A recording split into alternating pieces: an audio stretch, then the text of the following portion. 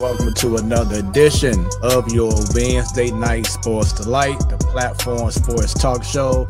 Question is, did she subscribe? Right. She's down on YouTube.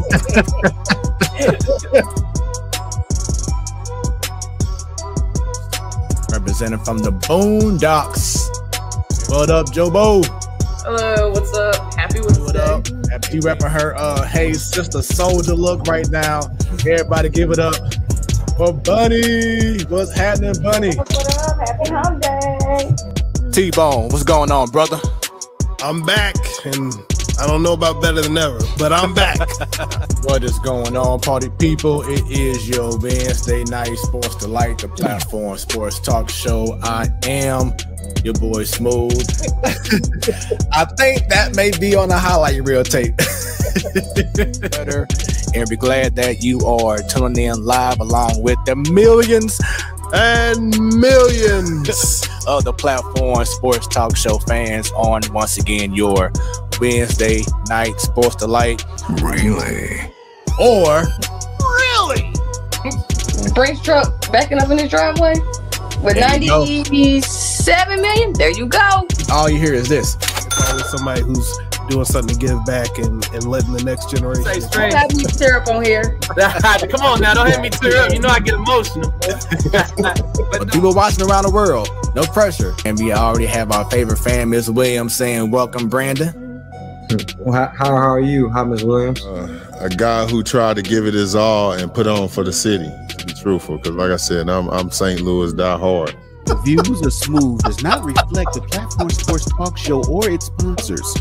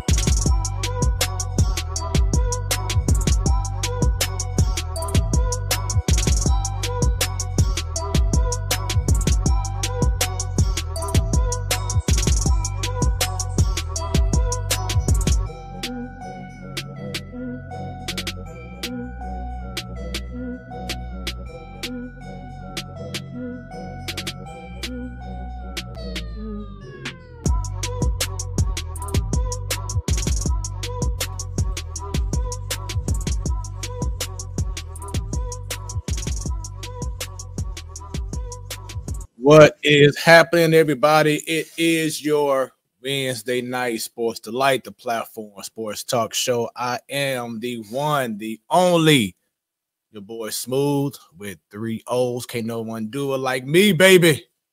How you doing? Welcome to the platform sports talk show. Almost 6 years running consistently every Wednesday, y'all, bringing y'all nothing but the hits, nothing but the MFing hits. What's going on once again, y'all? Thanks for tuning in right now. If it's your first time watching, thank you very much. Enjoy this experience for the next 2 hours, maybe 2.5, because it's going to be some of the best sports talk you will experience on a Wednesday night. And I am not alone. She is representing from the Boondocks. She wasn't here last week, but she's back and she's ready because baseball season is officially here after this past Sunday. And she is now live with us. Joe Bo, what is going on with you? What's I was trying to look for a bat down here or something. I'm so ready. I'm so ready. Seeing all these pictures and videos of just these guys walking into a building with flip-flops on is getting me excited. So but yeah, it's here finally, and I'm ready to get rolling, and WBC's right around the corner. Bought some opening day tickets today, so I'm excited. I'm excited for you. And yeah, so it's like for me, I've been going to like opening day games for the last couple of years, but now the wifey now shouts out to you. Jamie, love you. Jayance, had her V day and everything. We had our V day. It was lovely. Talk about that later on though. But yeah, so it's like a mission now. Like every year, it's a tradition for us. Got to go to opening day. Last year when we did like the Ballpark Village opening day thing. It was okay, but she's used to going to out in the Kenner Plaza area where they had like Dirty Mugs, the band there, and other stuff, and it'd be like a whole lit, fest out there for like hours prior to the game. So this year, making my point that we get there, of course, super early and enjoy all the vibes, get all revved up and ready, of course, until we get to Busch Stadium. So I'm excited for you, for y'all check out opening day together. You, baby Bova, and Brendan. Yeah, we've done an opening day early on. But that was a long time ago. Like I can't even remember what it was. But it was just me and Brendan. So now I'm excited that baby Bova gets to come with us. And like I was saying in the chat, we can get her in free at ball games for this summer and next summer. So we gotta take advantage of it while we can. Yeah, that's sure what I did with baby girl when she was young. I'm like, oh, come on, you gonna be right on my back or on my chest? We getting this mother for free. We ain't playing. Yep.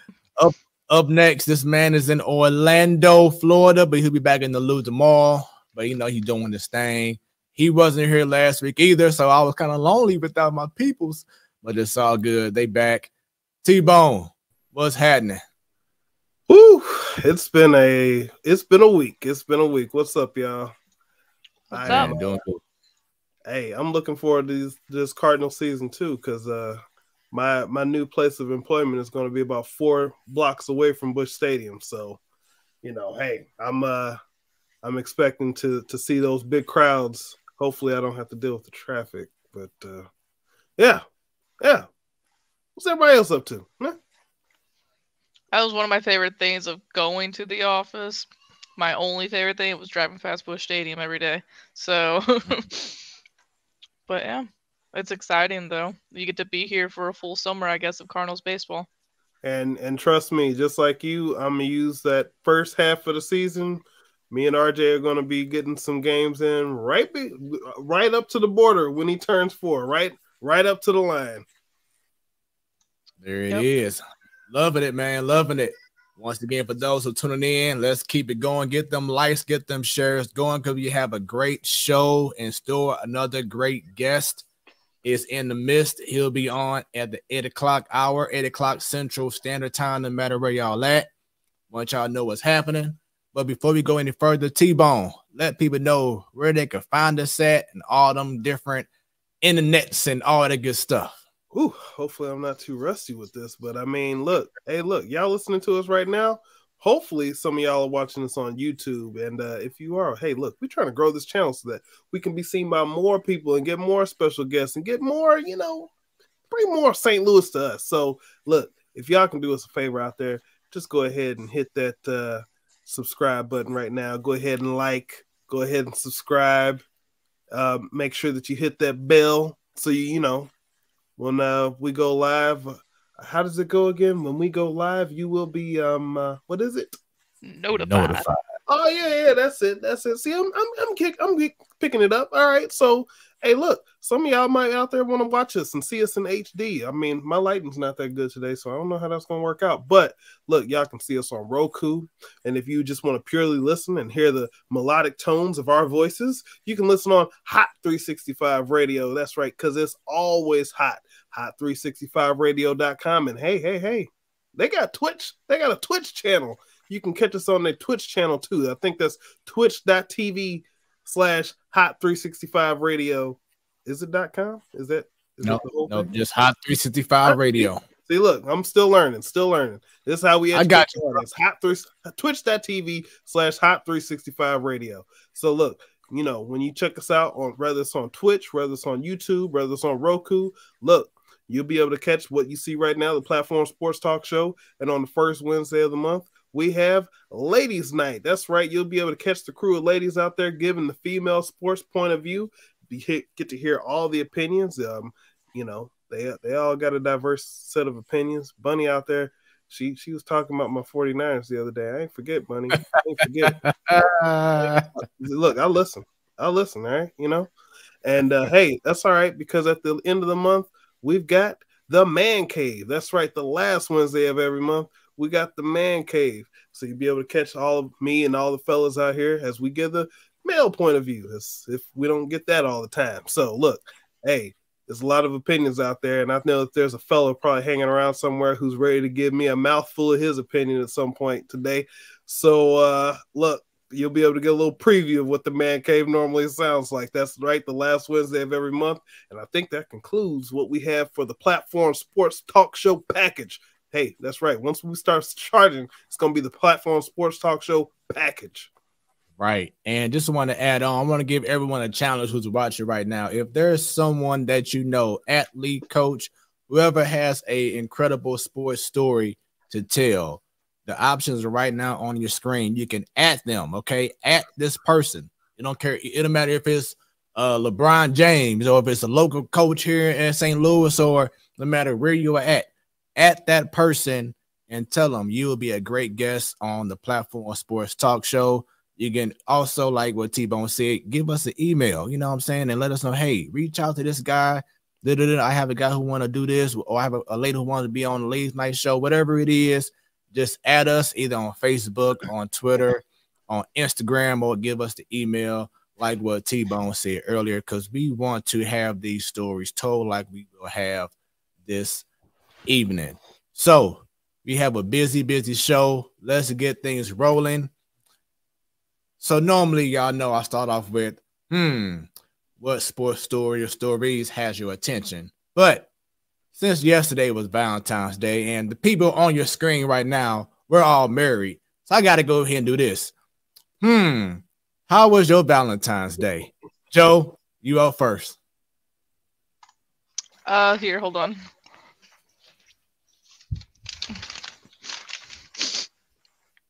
Oh, hey. It was good. We usually do the same thing every year. We make spaghetti and we make chocolate covered strawberries at home together. And so yeah, that was nice. Having Mia there with us again. Got her some gifts. She loves monkeys right now. So Brennan got her this like mama monkey stuffed animal, and it comes with baby stuffed animals, and she's been playing with that the last 2 days now, but it's nice. We don't do anything too crazy. Just stay at home, watch a movie, and yeah, but we had a great time. T-Bone, how about yourself? Well, Valentine's Day has not officially happened for me yet, as I was on a flight to Orlando yesterday. So Valentine's Day will come on Saturday. So Well, it was a little postponed, a little rain delay, if you will. So basically, you telling the wife to be ready for the weekend. T-Bone like this. Really? I like it. And for myself, man, Valentine's Day was awesome. The wifey, she gave me a beautiful card, kind of snuck it in on me. I'm like, oh, look at you doing it up with the card and everything. You know, I always had a little tear in the eye. Then, you know, I surprised her with some flowers, some roses. She was blown away by that. We went to a comedy show last night over at formerly the Rustic Goat, but now it's called HG Eatery / Latte Lounge. Shouts out to St. Louis's own Darius Bradford, comedian. He had his Darius Bradford experience last night and had a live band. The lead singer's name was Dakota.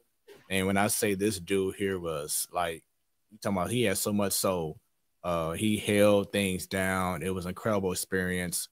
Just a nice day of love and just letting love win like we do every day. And we all know that, you know, yesterday, this isn't Valentine's Day.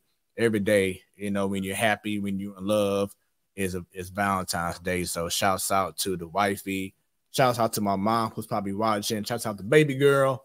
And to, once again, to all the ladies from the Ladies Night panel and to the world. Hope y'all had a wonderful Ladies Night. I had a wonderful Valentine's Day, as I know that the Saunders definitely did, and we appreciate all the love y'all showing us on social media, and keep on getting better and better and better.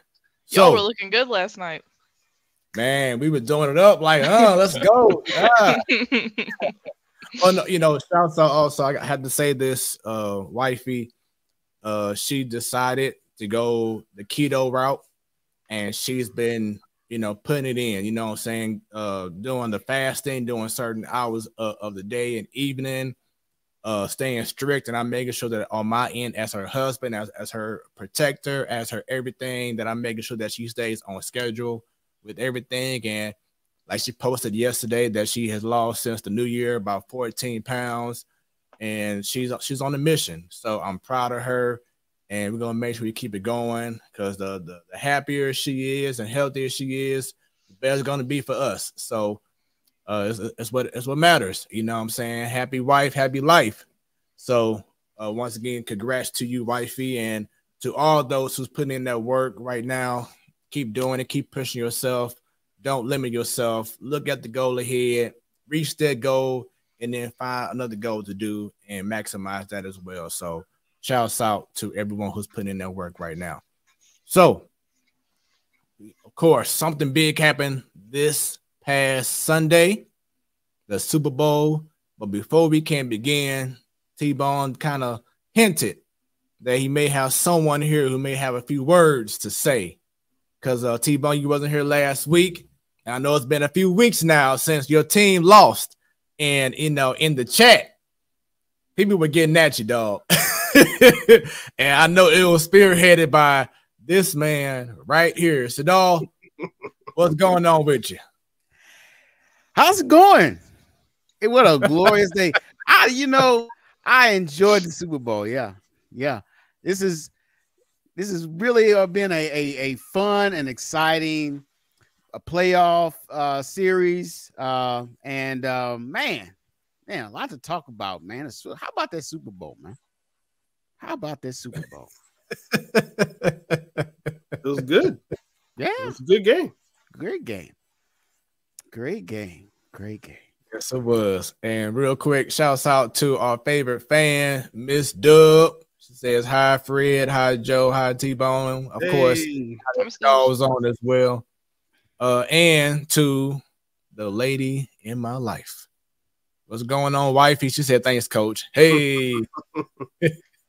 And she says, hey, T-Bone and Joe. And of course, they're going to come in with Sadal in about the next 5 seconds. So shouts out to everyone who's tuned in right now. Get them likes, get them shares going. Let's get more people tuned in. We have another special show. So going back, the Kansas City Chiefs defeated the Philadelphia Eagles. It was a great game. I was going for the Eagles because I feel like they had the better overall team. The wifey was going with the Chiefs. Sadal, he didn't want to pick a side.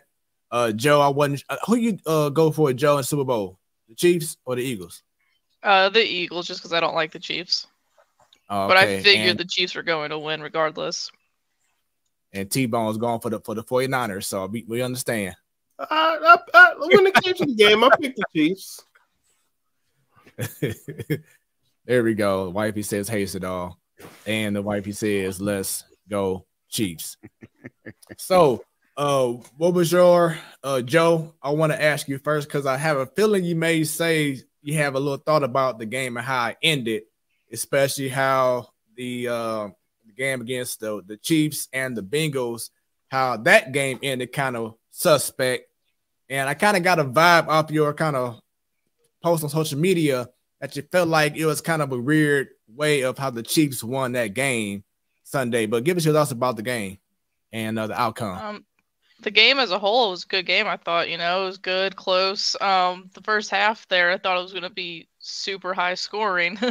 But no, I mean, what you're referring to, I don't know. It's just weird that there's two games where the Chiefs, they just get a good late call for them. So I don't know. But the guy that held or whatever, he said he held him. So, he's not upset about it. I'm not sure he's upset about it, but he knows what he did wrong. But I just don't like the Chiefs. I hate Travis Kelce. He's cocky, and I can't stand him. And but yeah, and he acts like it's the world against the Chiefs, which just about everyone in the world constantly says Chiefs have the best quarterback in the league, and they're still good. So I don't understand why he likes going that route, and he's just annoying. So but I'm happy for his mom because she was going to win regardless.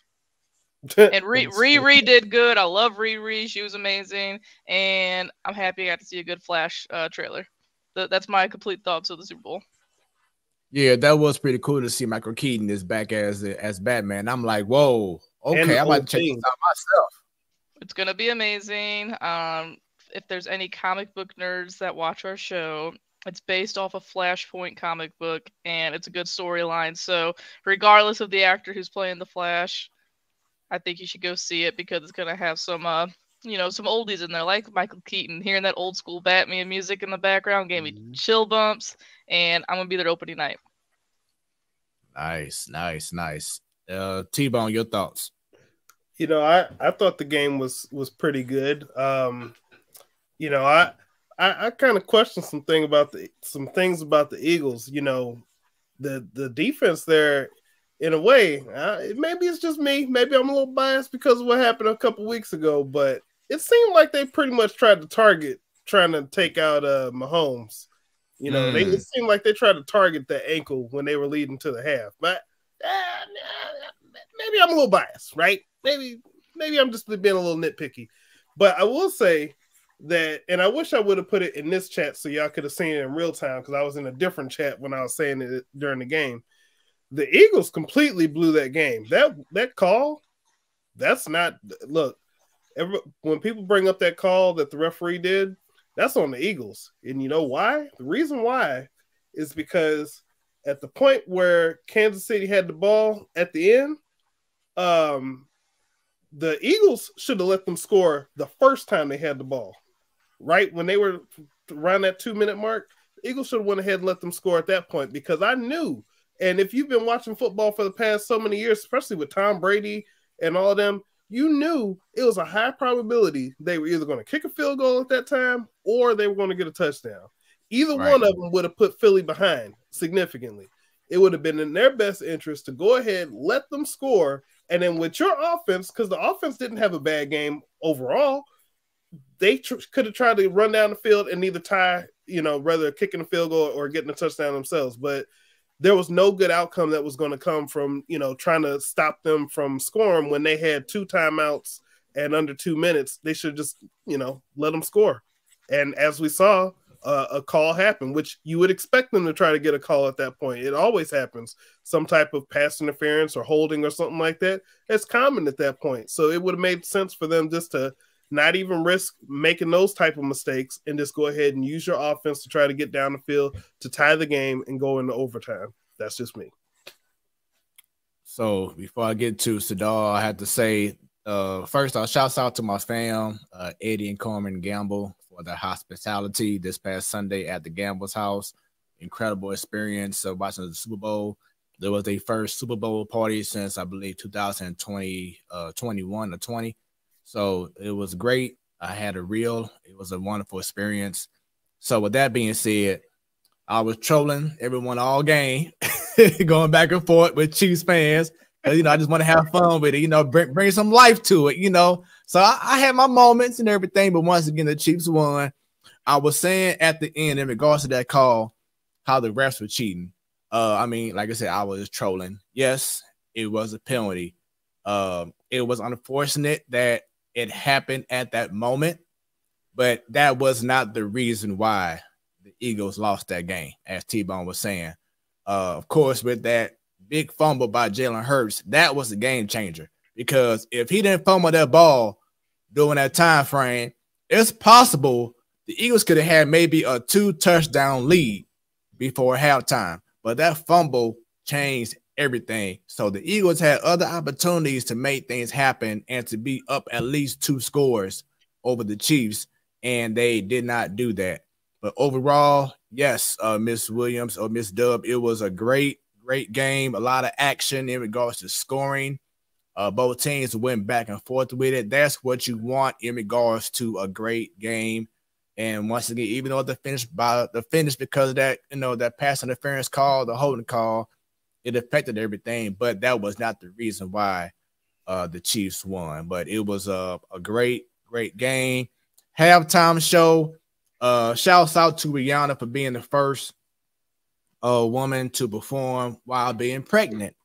With that being said, of course, her being pregnant did take away from her doing more. Not saying she's like, Ciara or Beyonce or anything, but she may have done a little bit more if she wasn't pregnant. But for what she did, everything she did, being up, stories high in the air and everything, she still held things down. So I won't say anything negative at all. It just wasn't as good as you would have hoped if she wasn't, having a little bun in the oven. But overall, everything to me was great. Oh, Chris Stapleton, y'all. That man has some soul. I'm like, whoa, he always had me turn up. He did that anthem. He did that anthem proud. I'm like, let's go. You should see him in concert. The whole concert has you in chill bumps the entire time. Yeah, I was definitely impressed. Shouts out to Cheryl Lee Raff doing the Black National Anthem.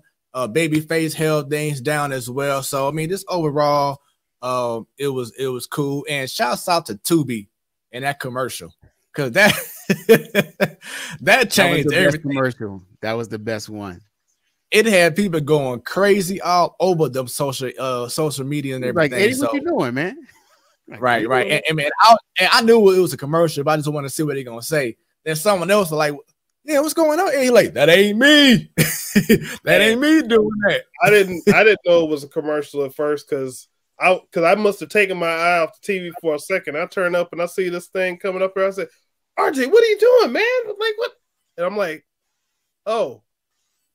Never mind. Never mind. Just go back to playing with that iPad." I thought he was controlling the TV with that iPad for a second. Like, what are you doing? How could you do that? So yes, Miss Dub, the holding call was justified. It was a holding. It just happened at the wrong time, and it was like right in front of the ref. And like I said, just bad timing, but it was the right field goal range. They were already in field goal range at that point. She said to look iffy to her. That fumble did change the momentum in regards to Jalen Hurts. It still came down to the last few seconds. In regards to Rihanna, her music and voice were excellent. So she approved. Did y'all see that platform? The platform. Did y'all see that platform she was on when she was on there and it went like this? Did y'all see that? I was terrified. I said, please do not let this turn into a national tragedy. Yeah. So there is a clip of one of her dancers actually falling while dancing on stage, but he got out real quick. but he was like almost towards the end of the stage, and he fell over while he was dancing, but got right back up. I'm like, oh my God, that would have. Woo. The only thing I could think of with her when she was on there was that microphone stand was most likely bolted on there. So she had, 3 points of contact basically. But I was like, I saw that thing and she was on there and it said, whoop. I said, what is happening?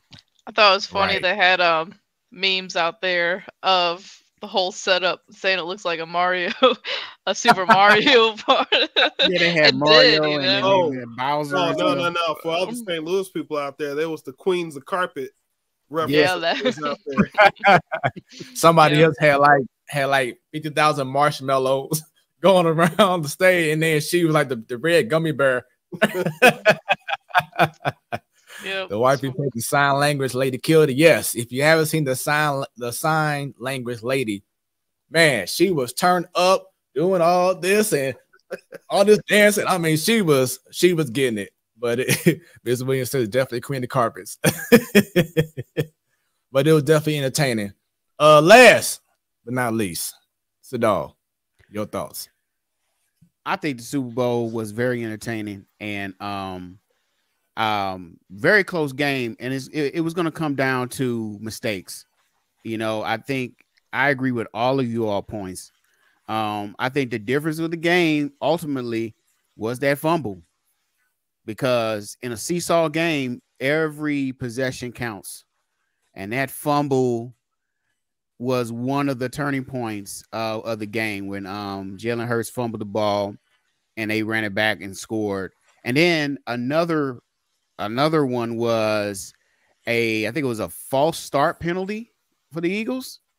Right. To the Mac. And then they I think they had a turnover on downs. That one did it too. It just came down to the wire. But I'm telling you what, one thing I've seen, Jalen Hurts is that dude. Mm-hmm. I think Jalen Hurts played out of his mind, and the rest of the Eagles just played good. And as far as the Chiefs side, I think when we talk about Patrick Mahomes, he's not next. He's now.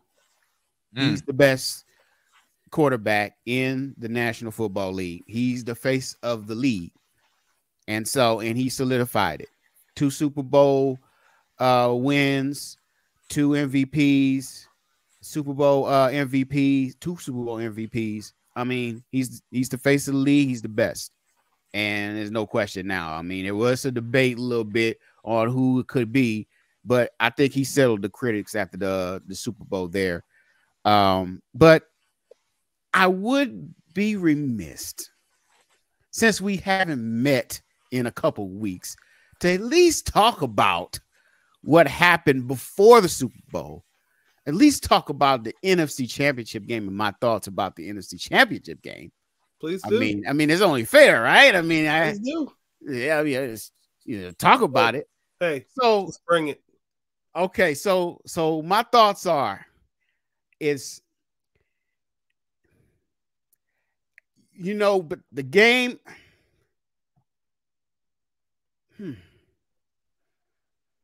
I'm at a loss of words. I can't put together the words to express how I feel. I think the only way I could really show you how I feel is just to show you this.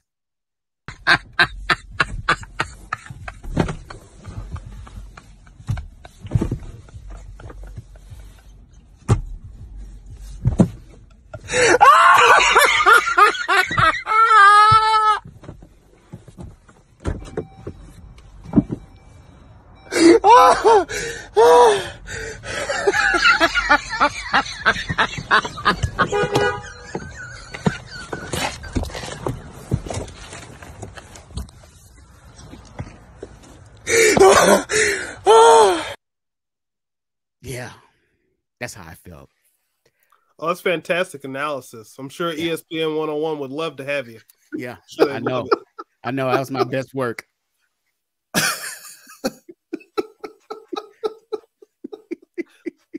So, let's talk about those Eagles. I mean,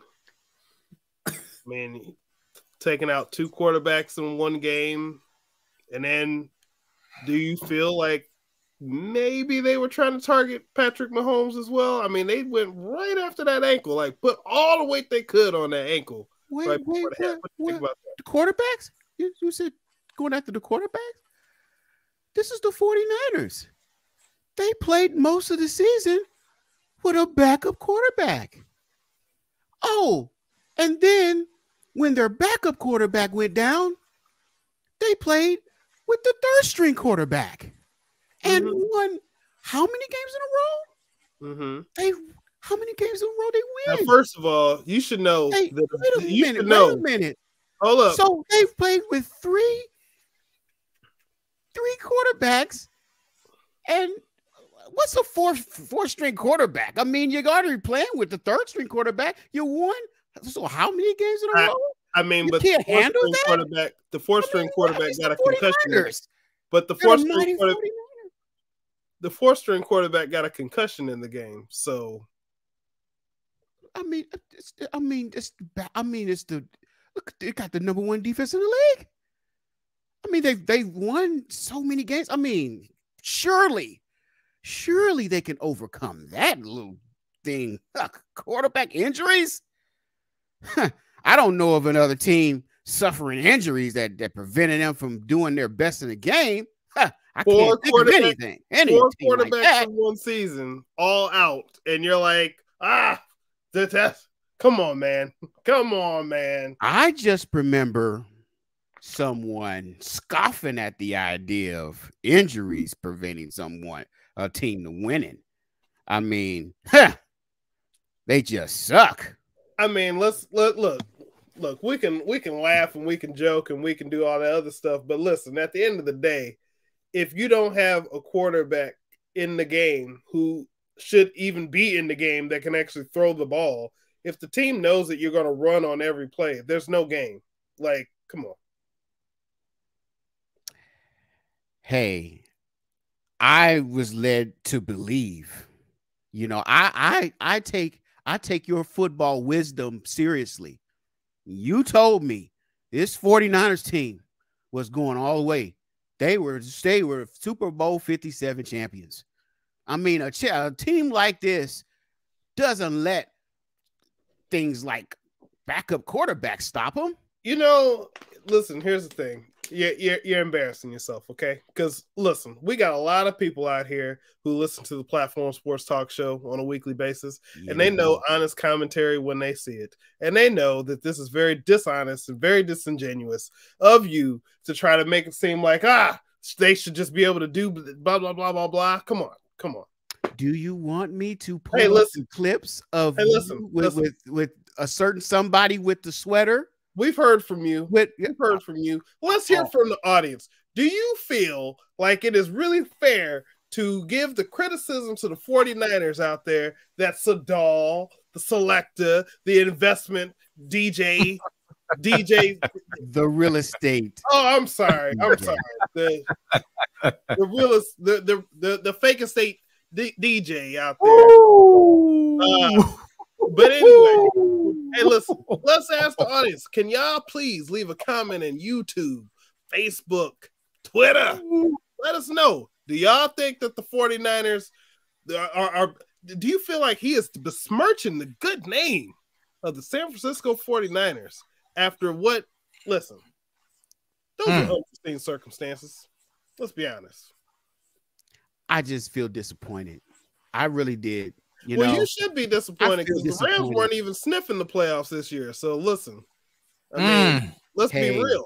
One of us had a team that actually could talk about the playoffs. The other one, the only thing they could talk about was all these shots fired.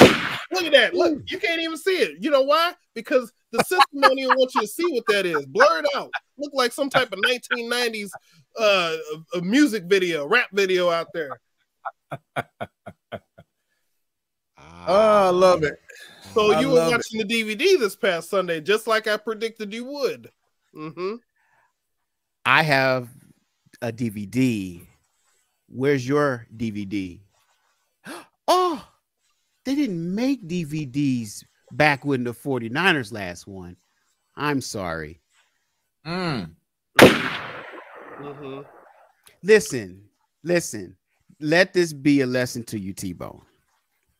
You know, it's something about, I don't remember that saying quite well, about something about writing checks that you can't cash. Yeah. Maybe perhaps you should have a more realistic approach with your commentary with your team. A realistic approach. Well, listen, at the end of the day, I can admit that my team, look, they went down in a blaze of glory in the NFC Championship game. They did everything they could to at least try to win the game. That's more than could be said for the Rams when they faced the 49ers during the season. So, yeah, you're I don't know to tell you. Yeah, you're right. Lost. Yeah, we lost. At the end of the day, Chiefs are the Super Bowl champions. And, it was a good game. The Eagles, they're on my list. They're on the list with the Falcons. I ain't forgot the list. All I have to say, is Falcons. I ain't forgot y'all from 1998 with Garrison Hurst. I ain't forgot broke that man's leg in the playoffs. He took it there. They went on to lose to Denver. See, that should be a lesson right now. You injure a significant 49er in the playoff, you're gonna lose in the Super Bowl. It happened to the Falcons when they went to face Denver. I think it was 99 actually, now that I think about it. But they lost to Denver, and the Eagles lost to the Chiefs. Let that be a lesson to you. Yep. Now, something I do want to. Sometimes paper champions don't win the real thing. Oh, paper champions don't even make it to the playoffs the next season. Oh, y'all come with it. Are you foreshadowing your team? I don't even think y'all were paper champions. More like tissue. No, we a little bit of water came championship. Right through you. We won the real championship last year. You did. How many does that make? 2? Yeah. Hey, but guys, speaking of tissue, let's talk about that field that they played on this past Sunday. A lot of slippage going on. Right. And and of all the games, that's the last game that you want to experience players sliding, like you said, ice skating or whatever. Apparently the NFL invested like $800,000 on this field. They've been working on it for 2 years. They need to get that. Oh, But then they decided weeks leading up to the Super Bowl to paint on the grass.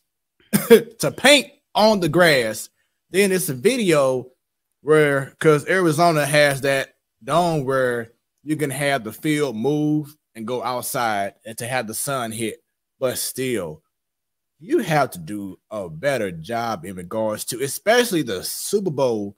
But I've been hearing that Arizona's fields, even before then, has been a big issue. But that's a certain thing that can't not happen. The Eagles players didn't say it, hey, it didn't affect us winning or losing the game, whatever. But still, you can't have all this slippage going on at a big game. I mean, it was unacceptable, man. You had how many weeks to prepare the field? I mean, they have the type of field that can slide out into the elements, It's almost like a big cookie sheet, And so you have an opportunity to really prepare the turf for the game. I mean, that's just unacceptable. It's the biggest game of the year. It's coming. And somebody lost their jobs after that one. Right. But it just seems like the NFL always finds a way to do something stupid. And I'll tell you what, and I've been watching the Super Bowl ever since Super Bowl 25. I haven't missed the Super Bowl. It was. Oh, damn. What do you mean? What was that? Huh? You said something. You said something. I haven't missed watching the Super Bowl. I mean, this was one of the better, festivities and everything. But that doggone field was the thing that just messed it up. Took a little bit of luster off the whole weekend.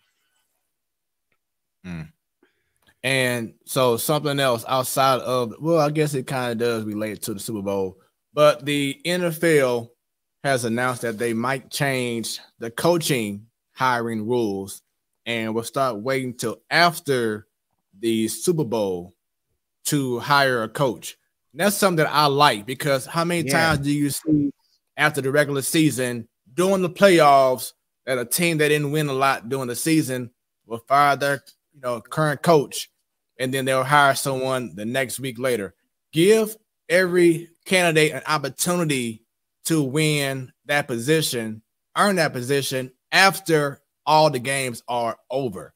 Not regular season, but all the games. So that's a smart move. If they approve it, that would be a very smart move for the NFL to wait until every game of the season is over. And now let's go ahead and see about these candidates. I think that's the fair. I think that's the fair thing to do. When you're looking at, teams that are preparing for big games, the last thing you want is distractions with your coaching staff. And I'll tell you what, I don't know. They need to do something with the rating of these coaching staffs, because my team has felt it over the last 5 years, man. But there's nothing you can do about that. But at least have a fair period where you have all the teams vying for the coaches at the same time. I think it's the only fair thing to do. I was asking, what's the overall problem? Is it what are we saying doesn't happen in the way that it was? So you have coaches who are still in the Super Bowl or in the playoffs that can't really have that full opportunity to interview for a coaching position that's open, while teams are still hiring other coaches while you're still playing in the season. Didn't they announce that what was it? The Eagles offensive coordinator was just selected for the Cardinals job. Is that right? Or somebody else? Yeah, that was just today. But the OC and the DC was announced just today. But what I'm saying is, even before that, during the wild card round, someone got hired. During the divisional round, someone else got hired. But let's wait until all these coaches are done coaching. So then certain guys who may not have had the opportunity to even get an interview could get the interview, because they may be more impressive than the person who you chose just like that, because you already had a preconceived notion of who you wanted to get. And that's been the problem with the NFL, is that these teams, especially against black coaches, they always have these preconceived notions of who they want to go ahead and hire before the season, the full season is over. Give every candidate an opportunity by waiting till after the season is done, and then go through the full hiring process. And I think that's the better move, because it gives every coach an opportunity to prove themselves.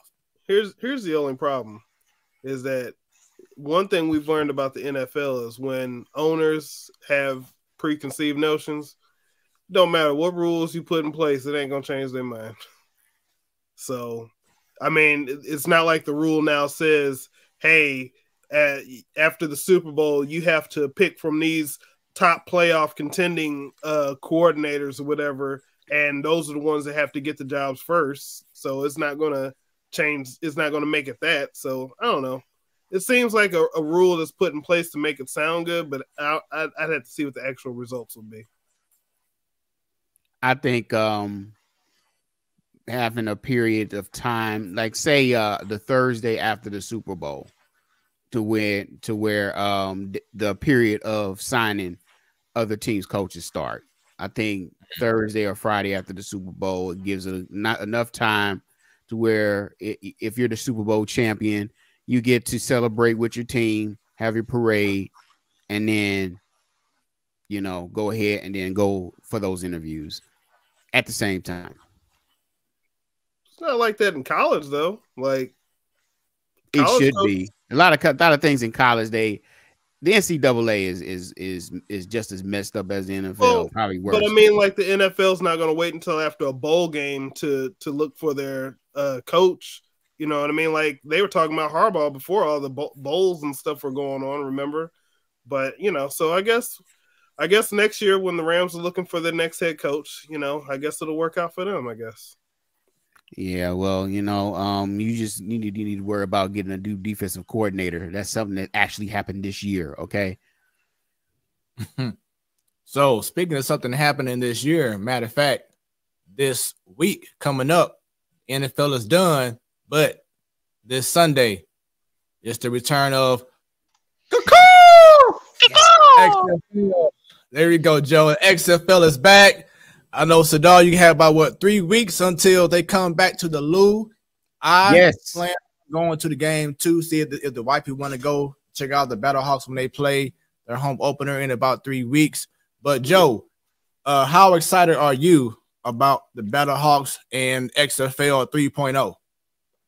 I'm pumped because we had so much fun watching them when they were here in 2020. Sadly, it got cut off because of the pandemic, but I'm pumped. It sucks because I was kind of getting used to, Teamu and, everyone we had on our last team. So I'm excited to get to learn these new players, and I'm just excited to watch, a football team in St. Louis. Doesn't matter if it's silly or whatever. I'm just excited to watch them, and right now it gives us something to watch on Sundays before baseball comes around. Look, I'm looking forward to it too. I mean, I'll be working 4 blocks from the dome, although, during the week, but, maybe that parking can still work for going to the games too. So I'm looking forward to it. I'm going to try to get to some games this year. I want to get to some more local sports, support those teams. Yeah, well, I already got my season ticket, so I'm ready. I already got all my XFL gear from the last time. Didn't get any new gear. But I mean, I'm a football fan at the end of the day, and I have the opportunity to once again cheer for a hometown football team. And I know last year, or not last year, but 2 years ago when they were here, it was just a different kind of atmosphere, man. It just felt different. Everybody was excited for the team. Really didn't matter who was on the team, how good they were. We were just happy that football is back. And I was actually reading up on some of the XFL teams and on their odds. Las Vegas is giving the best odds for the championship to the St. Louis Battlehawks. Wow. Yep. Okay. And all the polling, they put up a fan poll that says, okay, who are all of the, who has the most fans? And of course, St. Louis Battlehawks won that too. So it's all coming together. Cause the law. I love it. Yeah, I'm definitely excited, man.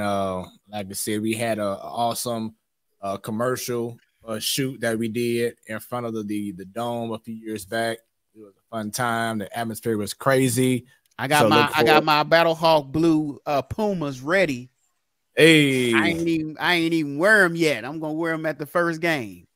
Let's go. Definitely exciting time, and it's just really cool that we had the opportunity to have the head coach of the Battlehawks, Anthony Beck, on the Man Cave. So I'm gonna post that link before the game this weekend, so people can see the interview, because we are a part of history and getting the coach on and everything before the season started. So I'm excited, and I really feel because of the way that The Rock, Dwayne Johnson, handles business, I feel like this is going to be a success. He's going to make sure everything is him and his ex, Danny Garcia. They're going to make sure that everything is done correctly, done professionally, and it's going to be entertaining. So I'm excited. Look forward to it between the Battlehawks and St. Louis City SC starting up next month. Then, of course, we had last week our special guest, Ross Chaffetz, representing from the St. Louis Shock pickleball team. Great interview last week, so check that out as well. So just a lot of great things are going on around the St. Louis area. So I want to catch a soccer game, man. I want to catch a soccer game. I know I can't make the opener, it's sold out. But I wonder if I can get, to some of these other games. Yeah, but St. Louis got a whole lot going on, and I just hope that, we continue to support and enjoy these fun times. Sadar, that was our football talk, man. I appreciate you being on, and you have a great rest of your evening, bro. All right, go Rams, go Hawks. See you on the man. See you in the man cave. All right, y'all. This is the Platform Sports Talk Show. I'm your boy Smooth, along with T-Bone, and from the Boondocks, Joe. See, I thought she gonna say something like, yeah, something. This be like, yeah, Joe. I don't know. I gotta come up with something creative. All right, so it's that time. Joe has the Blues. So they had their break, about 2 weeks off. The Blues have came back now, 1-2 in a row. So of course, trying to get money St. false hope. Right. So St. Louis Blues own Tarasenko. Oh. Wait a minute. I'm sorry. Wait a minute. New York Rangers.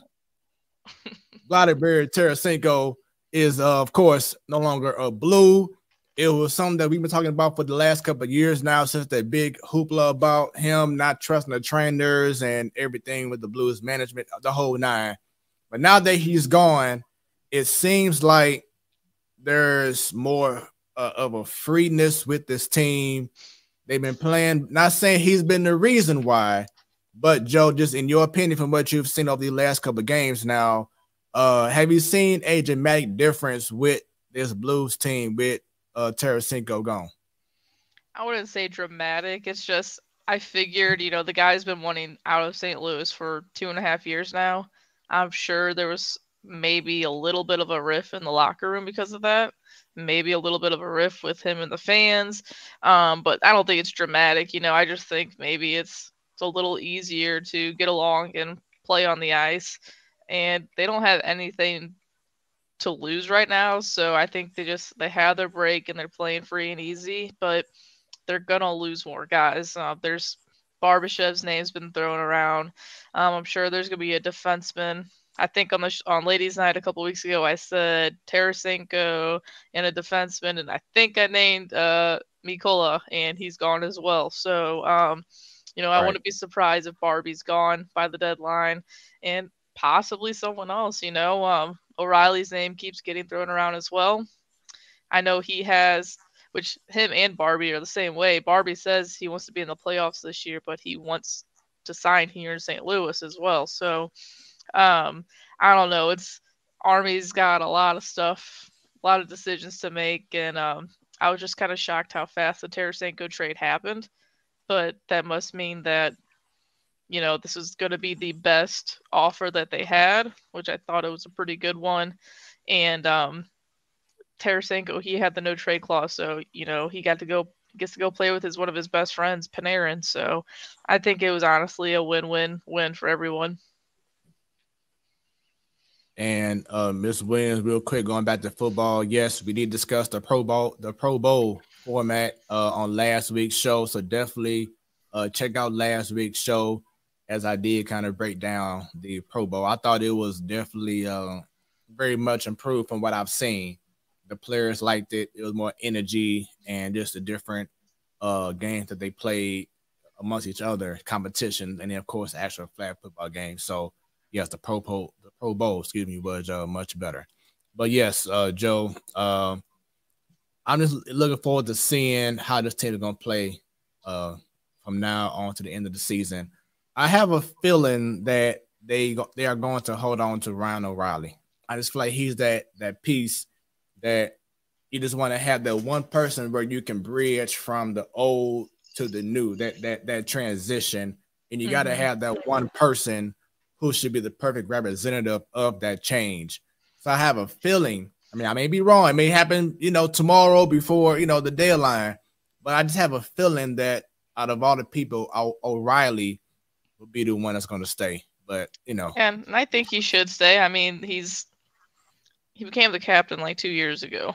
You can't keep, it's like the coach situation, what the Blues have had my entire life is, just a revolving door, new coach constantly. And I kind of felt like that with captains here for a little bit. So I think he's going to stay. He's been very vocal about how much he loves St. Louis, how much he loves the Blues, and I just don't see them getting rid of him. And like you said, it could happen tomorrow, but I know I'll be upset if that happens because he was injured this year, so he still has a lot to prove. And being a captain means a lot more than just being good on the ice. You know, it's being a leader. So I think he's going to be a Blue until the rest of his career.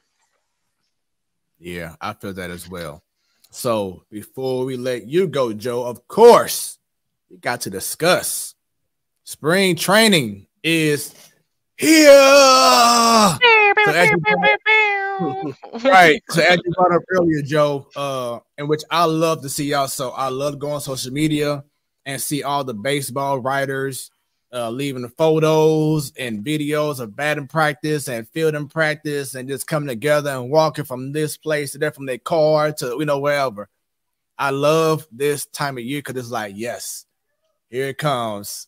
The moment we all been waiting for. We could all be positive about it for like a week, and then then we turn all negative.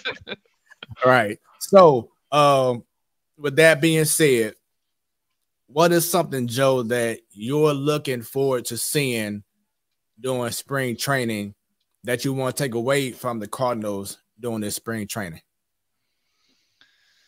Oh man, it's the competition with all these very young, talented studs that are coming. I mean, we've been seeing pictures of Jordan Walker, Tink Hence, Michael McGreevy, Mason Wynn. But then we also have guys like Nolan Gorman, Juan Yepes. You know, Carlson has a lot to prove. There's a lot right there. And with, you know, the WBC, you're going to have all these guys having all the opportunity in the world during spring training to prove that they belong on this team. So that is my main thing. Like, obviously, my main focus should probably be the rotation. But right now, just seeing all these, you know, these young kids right now, and they're going to be up here, big league camp, trying to prove themselves that they should be on this team. That's my main focus right now. Because I was just telling Brendan, I was like, I don't know, is Gorman going to start in AAA this year? Is Walker going to come up here and be a DH right away, or is he going to? It's not a terrible thing. It's a good thing, but I stress myself right now thinking about it because there's just so many opportunities for all these guys. And T-Bone, how about yourself? Well, I haven't been able to really follow spring training yet. Normally at this time of year, I'll be searching out, seeing if I could catch spring training games, but obviously circumstances are changing, so I'll be seeing more of the regular season this year. But, you know, I'll probably over the next couple weeks, I'll probably be getting more acclimated with what's going on with baseball because I'll have more time on my hands. So how far is Jupiter, Florida from Orlando?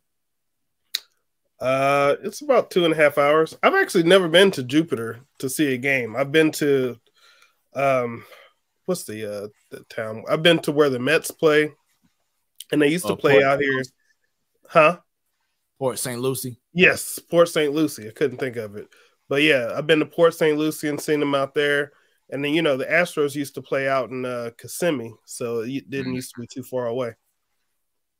Yeah, I would love to check out a spring training game, or even just go to where they at right now and just watch them go to their drills and everything. I would love to see that personally, so maybe we can make that happen.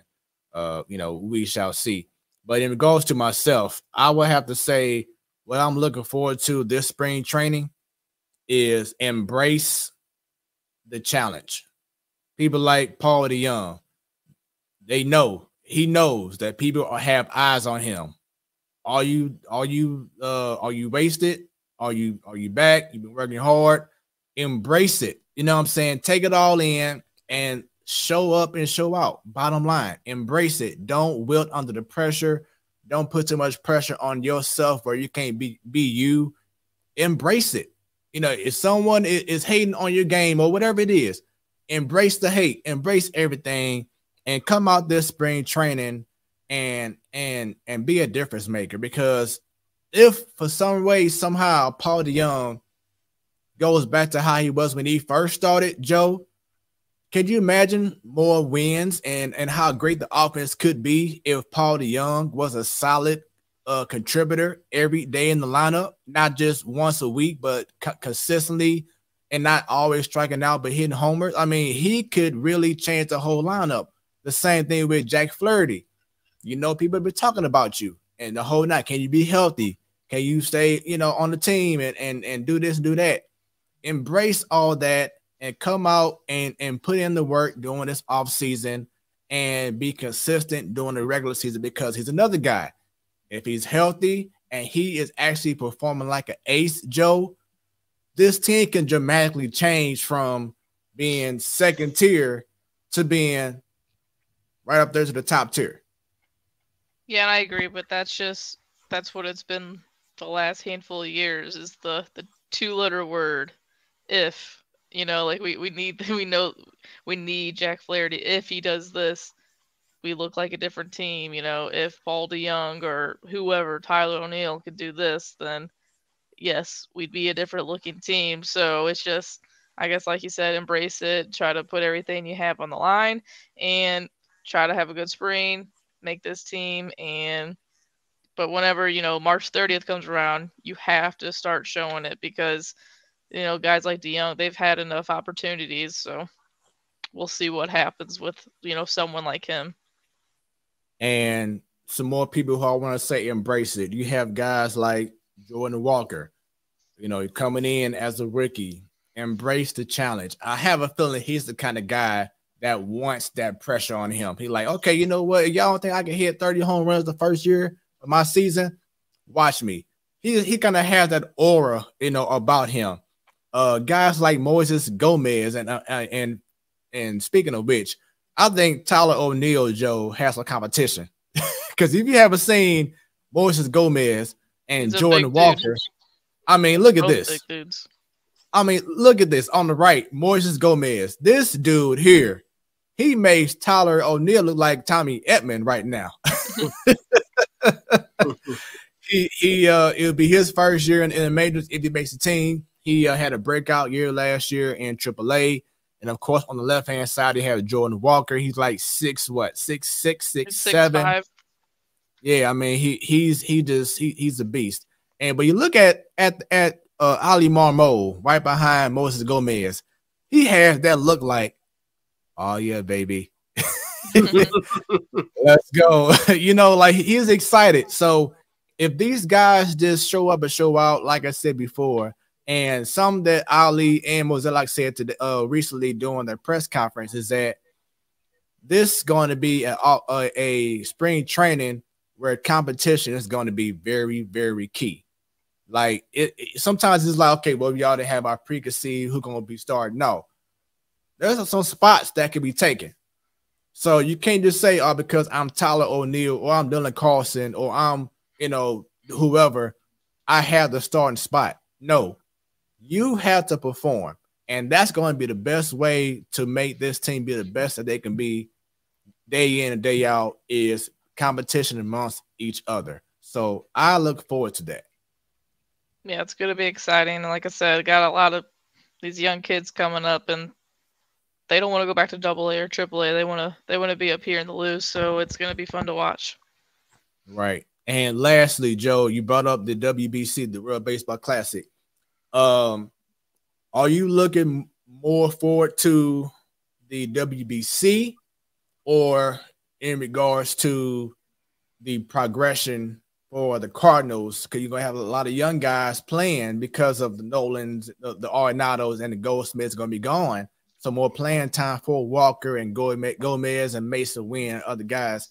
So are you more excited for the WBC or for the spring training and these young guys getting that actual opportunity to prove themselves? The WBC, only because, I mean, 2017, we had a really good look at that and how exciting it was. And I think something like the WBC this year is going to be big and huge for the game of baseball itself. So obviously I'm going to be paying attention to all the stuff that the Cardinals are doing with Walker and Wynn and all them, but it's going to be awesome for just the game of baseball, for the world to see the type of atmosphere that it brings, and the best of the best out there competing. Nice, nice, nice. Well, that being said, Joe, thank you for your time this evening. You also have a great rest of your evening. You too. Have a good night, guys. See ya. See you. All right. Once again, this is your Wednesday night sports delight. We need everyone right now to go ahead and get them likes, get them shares going. T-Bone, one more time. Let everybody know if they just tuned in how they can find us on all them social media sites. Well, I'm glad you said that, because for those of y'all who watch Sadal out here just completely talk about the 49ers in such a disparaging way, send your hate mail to platformsportstalkshow@gmail.com and let him know. We don't appreciate that. You can also send a message on Instagram at Platform Sports Talk, or you can go and leave a comment under this video, because most of y'all are watching on YouTube. That's right. And when you watch on YouTube, man, go ahead and hit that subscribe button. Go ahead and hit that like. And go ahead and hit that bell. That's right. Because, when we go live, we want y'all to know that you will be notified. That's right. That's right. So, look, you can catch us on Roku. A lot of y'all watch on that. We also got Hot 365 Radio, where it's always hot. Catch us on Twitch, twitch.tv/Hot365 Radio. Check us out through that. Hey, help that grow, help those people out, help support all of us overall. Let's check out the shows that we got right now. Y'all watching the Platform Sports Talk Show. We also have on the first Wednesday of the month, we have Ladies Night. You'll be able to catch Joe, Bunny, and the rest of the crew out there. You'll be able to see exactly what they have to say about their point of view. And on the last Wednesday of every month, we got the Man Cave. That's right. You'll catch me and Sadal as well, and you'll be able to see all the rest of the fellas out there as we give our points of view every last Wednesday of the month. And as Smoooth pointed out earlier, hey, look, we want to hear from y'all. Who do y'all want to hear? Who do y'all want to see? Who's got the good stories that we need to share out here on the Platform Sports Talk Show? Hey, look, you go ahead and send us a message. Hit us up on Twitter, Instagram, Facebook. However, look, y'all saw the list. Y'all saw it. Hey, right. Y'all didn't remember? It's easy. Hit that little 10-second button, hit it one more time, and hit one more time, and you'll be able to see that full list. That's how this works. There it is. And now, everyone, it is that time. It's the main event, y'all. This next hour, some change, about to be incredible. This man here, born and raised in Detroit, Michigan, played high school ball at Detroit Renaissance High School. Went to MIZZOU. He got drafted, y'all, to go play in the NBA. Then he has played professionally overseas for the last 10 years. We look forward to talking about all those experiences and more. I've been wanting to get this man on for the longest time. I've been inspired to do so, thanks to someone I know very well who's watching right now. Love you, mama. And it's a pleasure. It's an honor and a pleasure to have a legend. And I had to say he's a legend because when I saw this man balling at Mizzou, I'm like, man, he got some game. He's that dude. And like, to me, no matter what school you went to or where he played at, he always had the number 23. So I got to find out why. And we're going to find out right now on the Platform Sports Talk Show. Everyone, welcome. Bring in the comments, the likes, and shares. Let's go as we have Mr. Rickey Paulding. What is going on, brother? What's up, man? How's it going? Hey, Smoooth, that ain't how you do that. No. Smoooth, that ain't how you do that. No. You know. He's from Detroit. It's just like when someone is in St. Louis, you ask what high school you went to. When you get someone from Detroit on the show, you always start with, hey, what up, though? What up, though? What up, though? What up, though? Hey, it's good to have you all, man. Thanks for taking time out of your busy schedule to be on the Platform Sports Talk Show. No problem, man. Happy to be here. I know, like, we've been trying to figure it out. I'm horrible on social media and getting back, so I apologize for that, man. But I'm glad I can finally get on with you guys. Hey, once again, we appreciate. We know, people are busy. And I'm very persistent, especially to those I really want to have on the show and have their story told, man. So once again, thank you very much. And how things been going with you so far, man, for 2023? Man, things have been going well. Just recently retired last summer, And so just, man, getting back to living in America. I've been in Germany, past 15 years, and just a transition of not being a basketball player anymore, and just trying to figure that out. And, my kids are growing and watching them do other things. So it's a fun time, but also kind of uncharted waters for me. It kind of reminds me, for you just saying that, for those who watched Shawshank Redemption, and when Morgan Freeman's character was in jail for, all them years, and he finally got out, and he was like, okay, I don't know how to live normal. Yeah, like exactly, you said, man. of your life, you play high school basketball, then you playing college basketball, so you always been like, on the go, always been busy. Then, like you just said, to be in Germany for over 15 years and now coming back here, I know it has to be like, oh man, what am I going to do? Things changed. Yeah, it's crazy. Sometimes in a good way. Like I miss conveniences of being back in the United States, and definitely miss the fam and old friends and stuff like that. But yeah, man, like you said, like I've been playing basketball, my whole life, and basketball has always told me where I needed to be or when I needed to practice and how my summers would look and all those things. And now it's just like, okay, that's over. And you kind of got to make some big boy decisions and kind of figure out on your own what you want to do. So for me, it's been an adjustment and still trying to figure out exactly what I want to do and how I want to move about this next phase of my life. Well, once again, we're very big in regards to getting stories told and giving flowers to those who definitely deserve it. So let's take it all the way back to when you were a little kid, little Rickey, and just tell us, when would you say that you first fell in love with sports?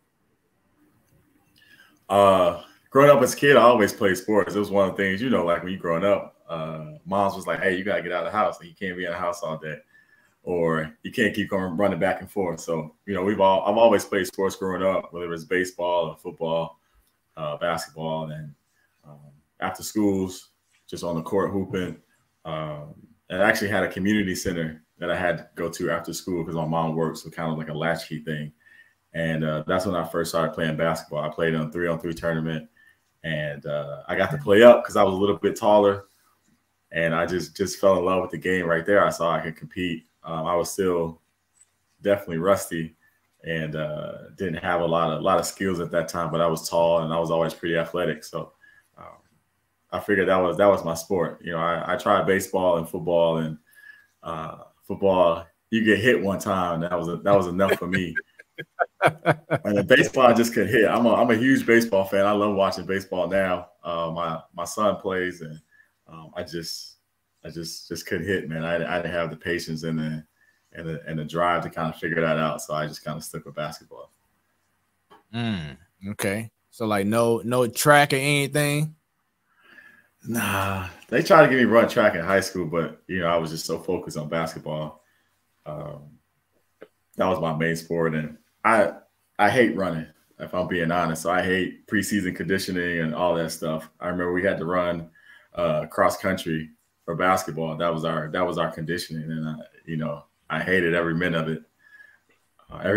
But I knew it helped, but I definitely wasn't trying to run track or do anything, after basketball season. And it's funny you say that, because I was very similar, where I didn't mind running at times, but I didn't want to do track and field. Yeah. I didn't want to do all that. People say I was fast and everything, which I was, but I just did not want to do track. I just couldn't. I couldn't stomach it. Miss Williams, our favorite fan, says, "Sound like your natural talent was for basketball." I believe it was. That's just where my passion was. I think I was pretty athletic, where had I played other sports, I would have been able to, to hold my own. But just basketball always held my interest. And, growing up in Detroit, watching the Pistons in the 80s, and being a huge Michael Jordan fan, even though he was kind of the enemy, I've always just kind of gravitated to basketball. T-Bone, you had something? Oh, I got to ask, because I know way too many of my friends are from Detroit. So I'm gonna need you to please tell me that during your high school basketball career at Renaissance, please tell me that you dunked on people from King, Ford, Central. I'm sure there's several other schools out there, but please tell me you dunked on people from those schools. Yeah, I dunked on some people from King, but King, that was, a lot of my friends went there because that's why I went to school, like elementary school and stuff. So I knew a lot of those guys, but I caught a couple of bodies on the high schools because Renaissance at the time was a very small high school, and it wasn't really known for basketball. So like my junior and senior year, we kind of sort of put Renaissance on the map as far as basketball in the city, and I caught a couple of bodies here and there. Hey, he was doing this back when it wasn't hot. That's what's up, man. So just tell us more about Detroit Renaissance High School, because we from the Lou. So tell us about that high school. I know you said it's small, but just tell us more about that high school. What led you to go to that school, and just your overall experience while being there? Renaissance is like it's mainly known for academics. So there are 3 schools in the city public schools that you got to test to kind of get into, and Renaissance is one of them. So I just always, academically, my mom wanted me to go there, especially it was a smaller school. I'm a shy guy naturally. My personality is shy, so she thought, a small school environment would be better for me. And but Renaissance, I believe now, and at the time was always ranked nationally as far as academics and stuff. And so that was my mom's main focus. She didn't care nothing about basketball. It was to give me a good education, and it was free. It was a public school, so that was something I benefited from. And then I made varsity, didn't play my freshman year, but was on the team, and second year got some more time. And my junior year, we had a coaching change. This guy named was Mark White. And Mark White was, I guess you could say, he was Rickey Paulding at Renaissance before I got there. A guy that did some amazing things in the city, went on to play in college, and then I think a little bit overseas. And he had come from Detroit Persian, was like, and if you know Detroit basketball, Detroit Persian is like a big basketball powerhouse in the city. And he came from that program, and he started the program at Renaissance, and he saw me, and I think he saw something in me. But the main thing he taught me is all the work I had to do, like running cross country. Like I didn't think, I'm like, man, it's not basketball season. I condition, I get in shape when basketball season comes. But he was like, no, like we gotta do this now. It's important for you. It's important for our team. We didn't have a lot of great talent in Renaissance. We had some guys that can play, but as far as talent, like he kind of knew that I had to be something special for our school and for our team. And he really raised me and made me into a good player. And so a lot of the talent and stuff that I have now is all due to, my guy, Mark White. And so we had some success my junior year and the senior year. We were kind of one of the best schools, definitely in the city, and won the city championship. Got all our guys to go play college basketball, D1, D2, small schools. And from there were some cats that came in there. Joe Crawford, he went to Kentucky. And then Malik Harrison, who went on to play in Oregon. And I think those guys had brief stints in the NBA. And that's when Renaissance took off. Those guys were like nationally ranked, and they won state championships. But I was part of like the beginning of getting Renaissance that recognition and actually getting people wanting to come to Renaissance for basketball. So I went to, I don't know if you heard or not, but I went to Vashon High School, and it's a big power. So you know about it. Okay. So, playing for the B, especially because, you're such a great team, that spotlight is on you, and it feels like you're already a superstar, especially at least a college superstar. So did you get that kind of vibe while you was there at Renaissance?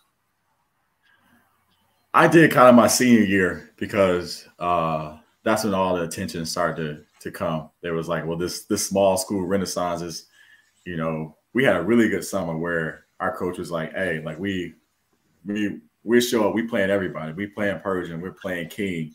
Like we're not running from nobody. We showing up, and that's what we did, and we kind of got our name for ourselves. And so there were a couple articles and stuff written about me in the school, and there was like kind of this spotlight on me my senior year.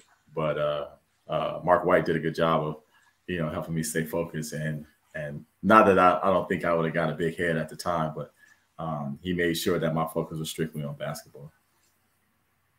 So you mentioned Mark White, but were there any other influences that helped you out along the way in regards to developing your basketball skills? Yeah, Mark White was big. I had, you know, my coach at the community center is really one that got me into basketball. And I had really my AAU coach all growing up. He's passed away now, but his name was Larry Griffin. And he was the step, like, you know, like you play rec and then you go on the comp. Like he was my step from rec to comp. And he was just an amazing man. And one thing I remember is that we had a team of about 8 people, and we were all kind of the same height. And he was probably one of the first people to tell me, like, you're going to be a guard. You know, I was tall as a kid, but he like, you know, you're not going to be 7 foot. So let's work on your guard skills. And all of us were, you know, whoever got the ball, we were bringing it up and kind of playing positionless basketball at the time. And I remember we had practice or games, and he would just go through the hood and pick everybody up. Like I'm a good kid, so I was always at home, but like we had a couple of kids, like mom was like, oh yeah, he down the street, he here. And he would just ride through the hood and pick us all up, take us to the game, feed us afterwards, and then take us home, man. And I think for a lot of us, especially coming from the environment that we came from, man, it kept a lot of us out of trouble. And it really, you know, put a basketball in our hands. And so early on, the guy Larry Griffin is someone that I really give credit to, and he, you know, he stayed with me through my college career and my professional career until he passed away. And you know, he was a guy that I call dad. That's what's up, man. That's definitely what's up. You brought up 3-on-3 tournaments, so I'm sure you recall like Hoop It Up. Was that around your area as well? Okay. Yep. Yeah, that was a really big, cool tournament back in the day. I wish they had that again, but you know, kind of like what you just brought up with the story about the guy who was going around to the hood picking up kids. It's like nowadays you can't really get that no more because times are so different. But you kind of wish that we can kind of go back to that mode of you can just go by the hood and see someone you want to help them out without being robbed or, you know, whatever it is. Right. Yeah. It's just sad that you can't go back to that time frame where you can just go to the hood and just say, hey, what's going on? You want to hoop somewhere? You want to do this without it being a problem. Yeah. Yeah. I remember, like, you know, the basketball courts was always full growing up, especially in the summer. And, you know, being from Detroit or like St. Louis or any of these major cities, like if you're in the hood, like, you know, stuff is going on, but I always felt like there was like a protection. It was like, no, like, you know, they hooping, like leave them alone, like everything is good. And now, like you said, it's, you know, it's hard to kind of go through the hood and kind of help people without feeling like something's going to happen or, you know, just not being a safe situation. So yeah, I miss those times. That was good times. So when did you have like your growth spurt, or did you while you were in school? Because we had certain guys on in the past where they said they freshman year they were like what 6'1", but then sophomore year or junior year they sprout up over the summer to like 6'8", 6'9". When did you develop your growth spurt? I was always pretty tall as a kid. I think the biggest growth spurt probably between sophomore and junior year. I got up to 6'4", 6'5", and I kind of stayed that height the rest of my career. But I was always tall, so I didn't really have that big, huge growth spurt in high school. Maybe in elementary or middle school, I kind of shot up. That's when, you know, your mom said like, yeah, I remember you was always sleeping and you would wake up and you'd be taller. but I'm sure most of that was like kind of when I was in middle school and stuff. Yeah, I was I was talking with Larry Hughes a few weeks ago, just seeing him, you know, he like what 6'6", 6'5", 6'6", and I was like, man, when I was young, because I'm like 6'1", and I'm like, when I was a little kid, I thought, man, I'm gonna be like 6'5", 6'6" when I get to high school. High school come, I'm still at like 5'11". I'm like, you ain't gonna happen, dog. It ain't gonna happen. I'm gonna be just short my whole, well, not short, but I guess, you know, in regards to compared to 6'5" and 6'7" guys, are like, oh damn, I must be stuck being a little point guard. How about yourself, T-Bone? I'm pretty sure you probably thought, okay, yeah, I'm about to be a beast mode out here. You know, I was always like, especially in like elementary, I was on the taller end. Well, I mean, I was always middle to taller, but then, you know, you'd see some kids who were taller and be like, oh, well, you know, ooh, all right. But then like in high school, I mean, I was never short, but I was never tall. Like you know, you could tell who was more likely to be like the basketball types. Because I mean, in high school, I was probably like, I probably started my freshman year, was probably like 5'10", something like that, and got up to like 6 feet. It was like, it just stopped. It just pretty much stopped around sophomore year. I was like, yep, that's pretty much where I'm going to be at. Yeah. So let's talk about in regards to basketball. Everyone has that moment where you realize, you know what, this kid could be special, or you know what, I finally found myself. So when would you say throughout your high school career that you realize, you know what, this is the sport that could take me to the next level and beyond? I think my goal playing high school was always the guy I talked about, Larry Griffin. Like one of the reasons, like, you know, you play high school and your mom ain't got to pay for college. And so that was always my motivation to kind of to get somewhere local, get somewhere small where I didn't have to pay for college.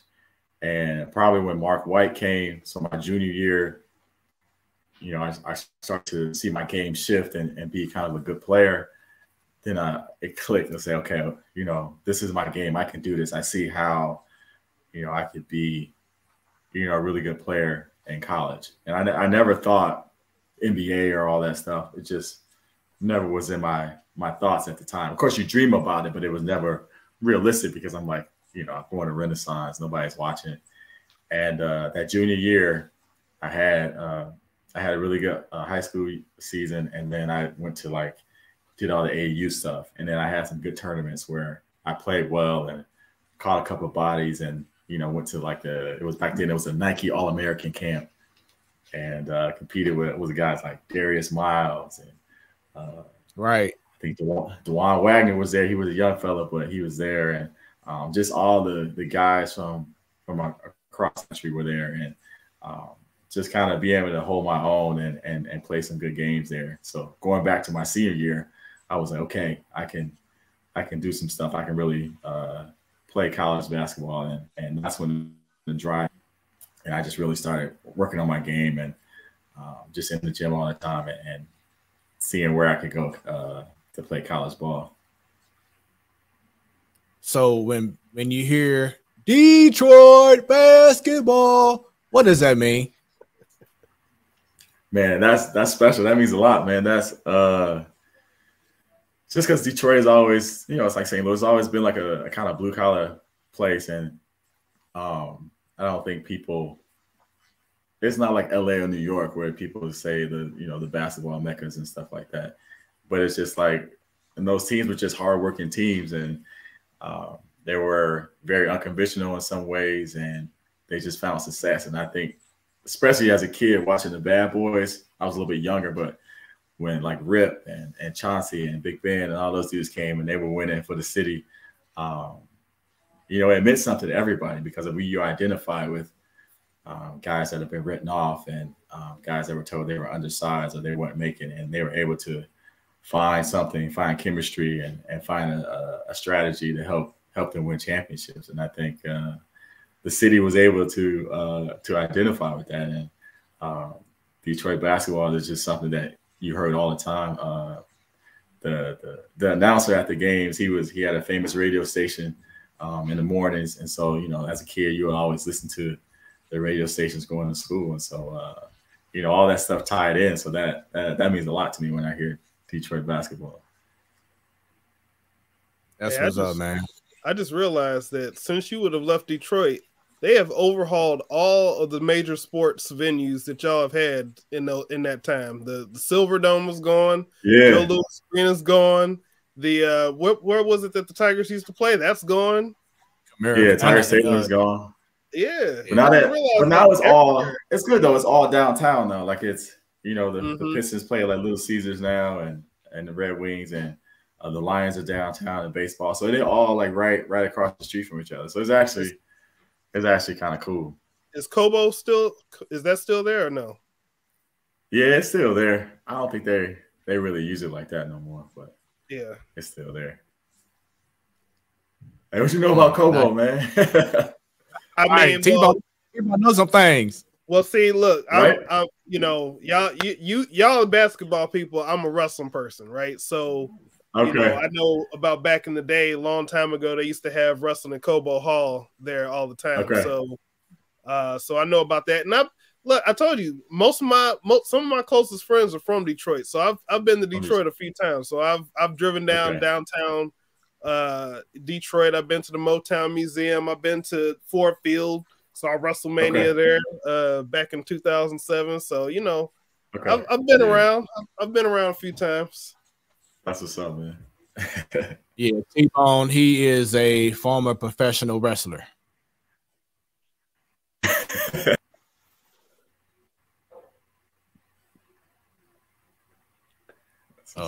It's like we had a little small connection issue with you. But yeah, as I said before, he's a former professional wrestler. So yeah, he's been around the block a few times doing this thing. Yeah. Yeah. Really though, like professional wrestler for real? Yeah. I mean, I didn't How'd you make that? it. It's a long story, but well, I mean, for me, see, it's your interview time. I ain't trying to take up too much time, but that's interesting, man. I want to hear that. I never met somebody that was a. I mean, to make it short for you, I wrestled all 4 years in high school, and it was always something I had liked since I was like 3 years old, watching on television. So, I went to college at Kentucky State University, and when I graduated, came down, had a job, and was like, whew, there's got to be more to life than this. I can't just be doing this thing that I don't particularly like. So, I went and saw, I don't know if you know the Dudley Boys from wrestling, but they had a wrestling school that was about 15 minutes away from where I lived at the time. And I was like, you know what? I'm just going to go for it. Ain't no better time than the present. Went for it and trained, wrestled around Florida, Georgia, Kentucky, wrestled in the local shows that's around. I got to do some stuff for WWE sporadically, but luck did not work out for me. Had some health issues and basically had to let it go. Okay, no, that's cool, man. Like I said, I never met somebody that was a professional wrestler. It's not the easiest thing in the world to do, but it was fun. It's fun. It's some memories of doing it. I still try to do local shows around here as far as like promoting them. I'm not going to wrestle anymore, but I still try to keep it going. Do what I can to help out younger wrestlers get to showcase their skills. That's dope, man. Yeah, it is, man. I just have a awesome, panel of guys from either the Man Cave or Ladies Night who all have dipped and dabbled into something, man, and it's very incredible. So, definitely honored to have T-Bone on, and of course to have our special guest Rickey Paulding on as well. So, let's talk about after you start realizing that basketball, is your thing. How was the recruitment process for you? I know your moms and them had 15 million letters and offers and meeting coaches. Just kind of give us, if you don't mind, just pulling back a little bit, just what you were going through during that time frame before you decided to choose your college destination. Recruitment at the beginning was cool. First you get your first letter, and then they start coming in, and everybody's excited about that. But then it was like, okay, like it became overwhelming. It was like, okay, man, like so many schools and so many, decisions you have to make, and that's when I talked to Mark White and my family, and then you kind of get a plan, like where do you want to go to school. Do you want to stay close to home? Do you want to go away? Stuff like that. To me, the most stressful part was, it's probably different now, but back then the coaches, they only had a certain time they could call you, and I think they can only call you like once a week or something.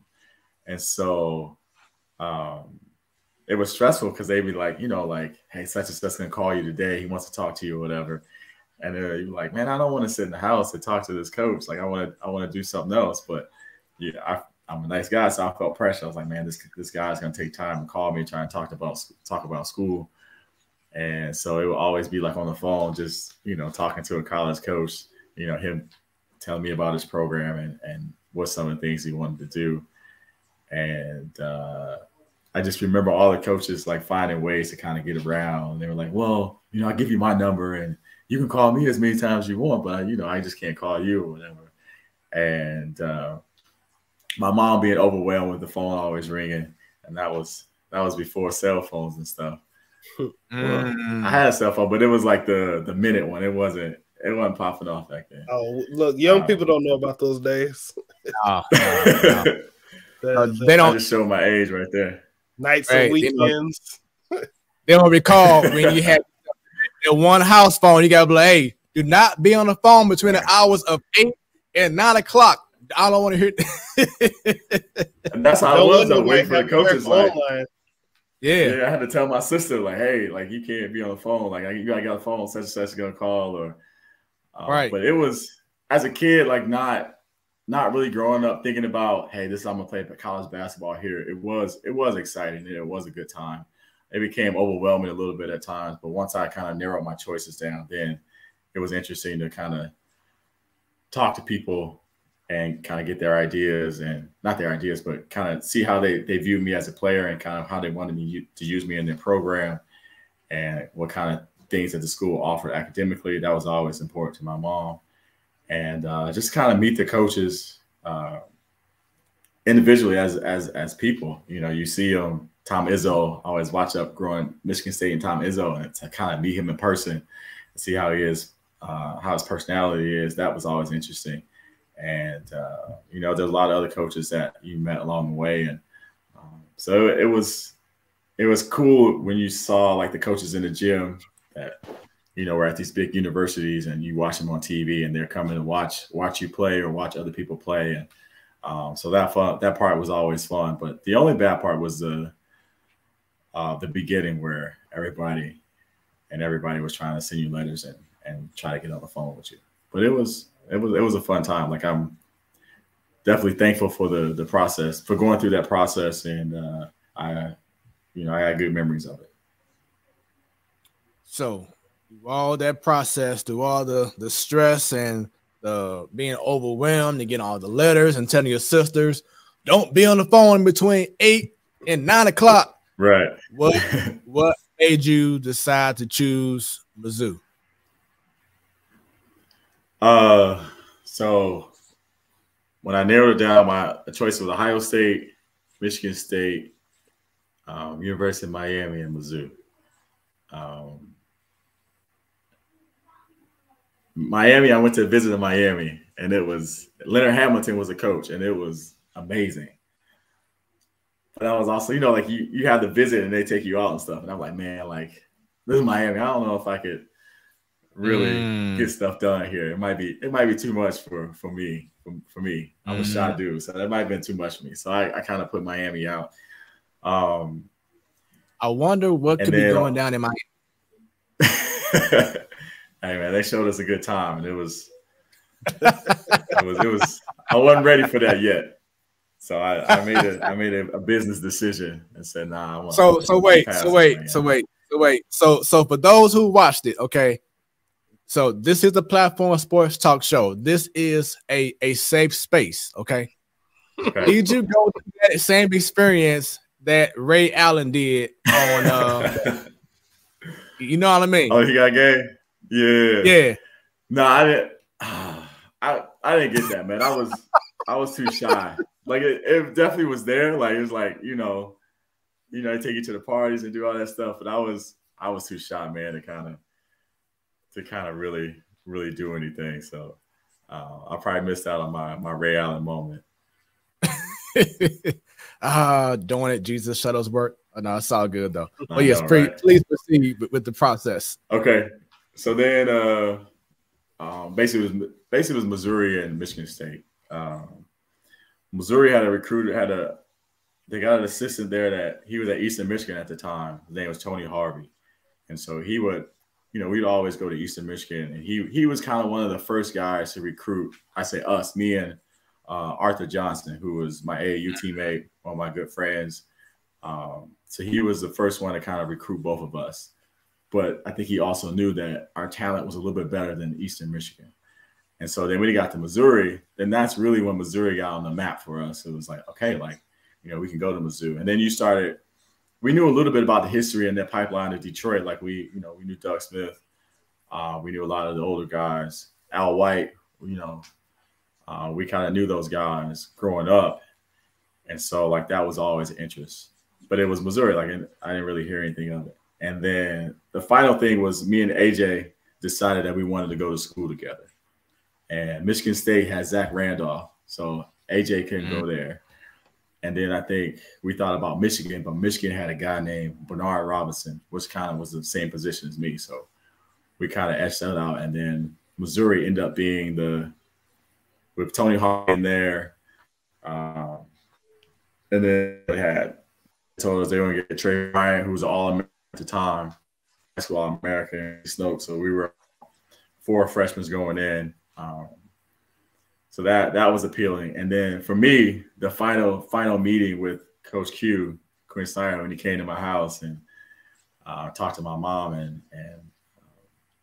dude was moving furniture around. He moved the coffee table in the living room around and was showing me pivots and showing all these things. This is how we want to do it. And I was like, okay, he had a passion about it, and I felt that. And just the combination of being able to go to school with AJ, Coach Q, and having Tony Harvey there, that kind of made my decision to go to Missouri. And I wanted to get away from home. I wanted to kind of spread my wings and see if I can do this by myself and not be close to home where if something goes bad, then I can drive an hour or 2 and be back home and mama can say it's okay. But now I had to, kind of get away and see if I can do it on my own.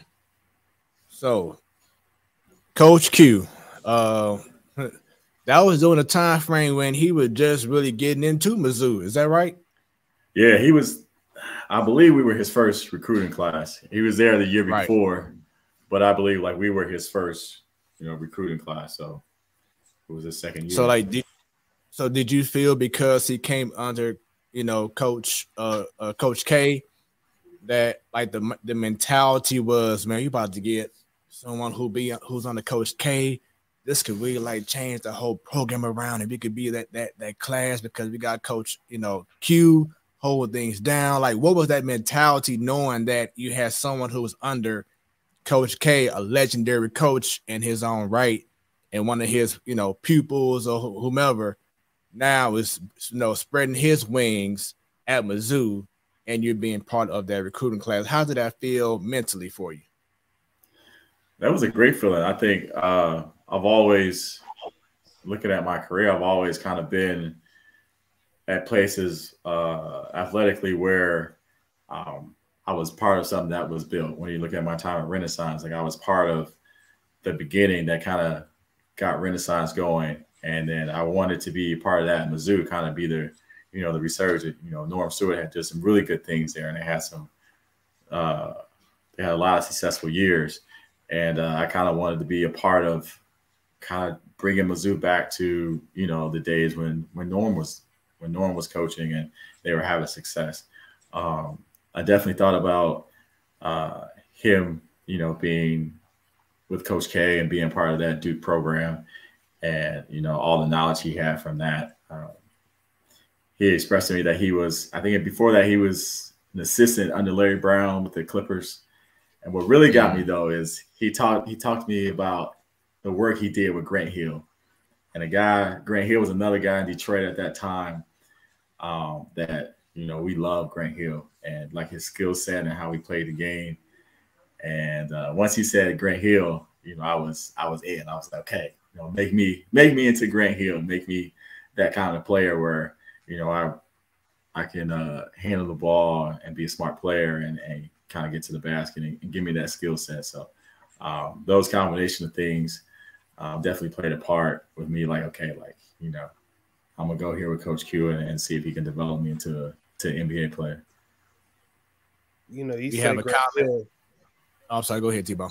I was gonna say, you know, Grant Hill, you know, it's burned into my brain. Grant Hill drinks Sprite. That's Grant all Hill drinks Sprite. So it's burned into my brain with him. We have a comment from first name BR on YouTube says, you was nice. How you and Arthur Johnson didn't get into the McDonald's game.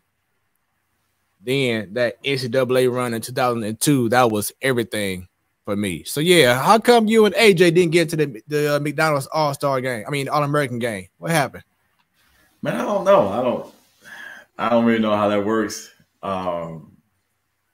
Yeah, I can't. I wish I had an answer. I can't say we were snubbed. Or AJ definitely should have been in there. I feel like I was kind of a late bloomer where I kind of caught on toward my senior year. But AJ was always Big Arthur putting in work. So I'm surprised that he didn't get in there. But, you know, I always look back and say it all worked out the way it's supposed to. Most definitely. So going into Mizzou, tell us what was the big change from being that guy? And this is very important because you see so many guys, like maybe someone who's watching right now, who's a high school star like yourself, a high school standout that's about to get into that college life. You being the man in high school, now you're about to pretty much start over going to college where you have other guys who are the man at their school or is the man right now in college.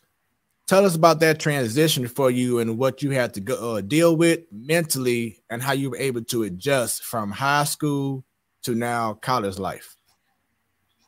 I think you made a good point. That was the one thing. It was like, okay, like I was a man from my high school, but everybody on this team was a man, you know, where they came from. And I remember coming in, it's like, okay, you know, maybe I can get in and, you know, they got Kareem, you know, I might be a little better than Kareem and then Clarence. And just that first practice, just like they were so physical. That was the thing I remember. It's just like I could keep up, I think, athletically, but just like the physical strength that they had was just something I wasn't ready for. Like obviously the game was a lot faster and it's a different pace, but it was, you know, it just felt like I was a kid. And like as a kid, my stepdad would take me to go hoop with him and his friends. They were a little bit older. And I had more energy. I could move around. I could get my shot off, but they just kind of knew all the tricks of the trade. Like they could, you know, use their body on me. They knew, you know, how to use my youth and my inexperience against me. And that's what that felt like. You know, the first couple of workouts in the summer going against Kareem and going against Clarence. I'm like, who is Clarence Gilbert? Like, who is this dude? And that guy he just had the ability to turn it on at a split second. So like, he probably hustled me a little bit. He let me think I could do whatever I wanted to do. And then that next practice, he turned it up to another level and just, you know, put me in my place and really humbled me. And so the biggest adjustment for me was the physicalness of college basketball in combination with the speed and just kind of, man, Kareem Rush was a bad boy. Like he was an NBA player in college. So it was, you know, lefty smooth, and it was going against him every day in practice. I'm like, man, like I can't stop this dude. Like, what is he on? And then Clarence he was probably one of the most mentally tough people I've ever been around. Just like he could, you know, Michael Jordan like used anything to motivate him. That was Clarence. And he was just like, man, like the coach was on one day and they're like gonna make us run. He like, no, they're not gonna break me. So he was first in every sprint and still dunking and doing all these things. Just like, they're not gonna break me. They're not gonna break me. And it was, you know, that was his thing. But once I saw those two guys, I was like, okay, I got some learning to do. I'm not quite ready for that. And fortunately for me, they were really good guys, and they kind of took me under their wing and kind of, Kareem showed me a lot and kind of, helped me out. And Clarence was there. A guy, St. Louis guy, BG, Brian Garl, that was like my senior. He took care of me, and he just, after practice told me, what to do and make sure I was doing the right things. And so I had a good group in Mizzou that really helped me my freshman year, not get discouraged and kind of get to be the player that I needed to be. And so, I'm very lucky for those guys, but it was definitely a humbling experience for me personally. And I'm looking at this roster your freshman year, and I mean, it was pretty low. Like you said, Kareem Rush, Clarence Gilbert, AJ, Brian Grower, Wesley Stokes, Trayvon Bryant. Now, T-Bone, this next guy I'm about to bring up, he's a former guest on our sports talk show, Johnny Parker. Yeah. JP. Tell us about Johnny Parker, man, and how he was as a teammate, because we had him on about maybe 2 or 3 times on the show already. He's a for good I don't want to say friend yet, but we know him very well, and he's real cool with us. So tell us about Johnny Parker. Man, JP was just a good dude. Like he always kept the mood light. He was he could go, but at the same time, it was he understood, like we had Kareem and Clarence, and we kind of played through those guys. We had BG, but he would show us in practice. Like, there was a couple of times he showed me in practice, like, okay, like, don't let my role in the team fool you. Like, I was that dude in St. Louis, but he was, he was another guy that was a big bro to us. Like, we would, we need anything, he came and picked us up. He's dropped us off. Like, we trying to go back to Detroit. He going home to St. Louis. He takes us to the airport, drops us off, picks us up, take us back to school. He was one of those dudes, just a good dude, man, and showed a lot of love. But we that senior class, they really looked out for us, and he was one of those dudes that his family was always, came to Columbia, and so we were over, and JP was a good dude, man. I got a lot of good memories from JP. I'm also looking at Justin Gage, and he was a superior athlete, basketball and football wise. Yep. Gage was that guy that kind of, he came in for football season, just gave us that toughness. He was a guy setting hard screens. He was diving on the floor, grabbing all the rebounds. He was kind of the guy that did all the dirty work for us. And definitely, if you're going to be a successful team, you need a guy like that. And he had no problem, being that guy for us. So I see the last person I want to bring out. He has a similar last name to someone who St. Louis people may not like. Someone got a affiliation with the Rams. First name is Josh. Yeah. Last name is, what's his last name? Crocky. Josh Crocky, man. Josh. So are y'all two still cool at this time, or how is that? Man, I talked to him. He's on another level. He's doing some big things. So, but a guy that I keep in touch with. Just every now and then we shoot each other a text, and I follow him on social media. And it's just some of the success that he's having, professionally with, he on another stratosphere, man. He in a whole other league. So, but Kronk at the time, man, he was a good dude. And me and AJ actually ended up, because he stayed and he redshirted 1 year. So my senior year, he was also a senior. I might have redshirted 2 years. But like we all ended up living together and, became close. And he's a really good guy. But yeah, like he on some other stuff right now. And but every now and then we shoot each other texts and just to check on each other, see how we're doing. Nice. So someone else who went to Mizzou during the time that you were there, she is the love of my life, my wife, Jamie. You may recall her by seeing the photo. but I was told from her that she was a huge fan of yours during your time at Mizzou. So the wifey, she says, that. "Oh, this is my Mizzou days." So while she was there, she was one of the Tiger hostess during the time of her years at Mizzou. So she was definitely a huge fan, and she was that inspiration for me to get at you and book you for the show. Let me see if I can go get them all. So you know, you can thank her. You know, she get all the cool points for right now for definitely. having you on. Thank you, appreciate it.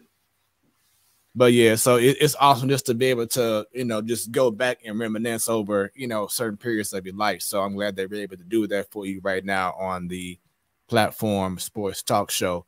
So freshman year, I see that, you know, y'all came in, you know, 20-13 for the whole year. And then it looks like each year y'all won 20 games until your senior year. Mm-hmm. But as first name BR brought up, 2002, that year right there, y'all ended the year ranked top 24.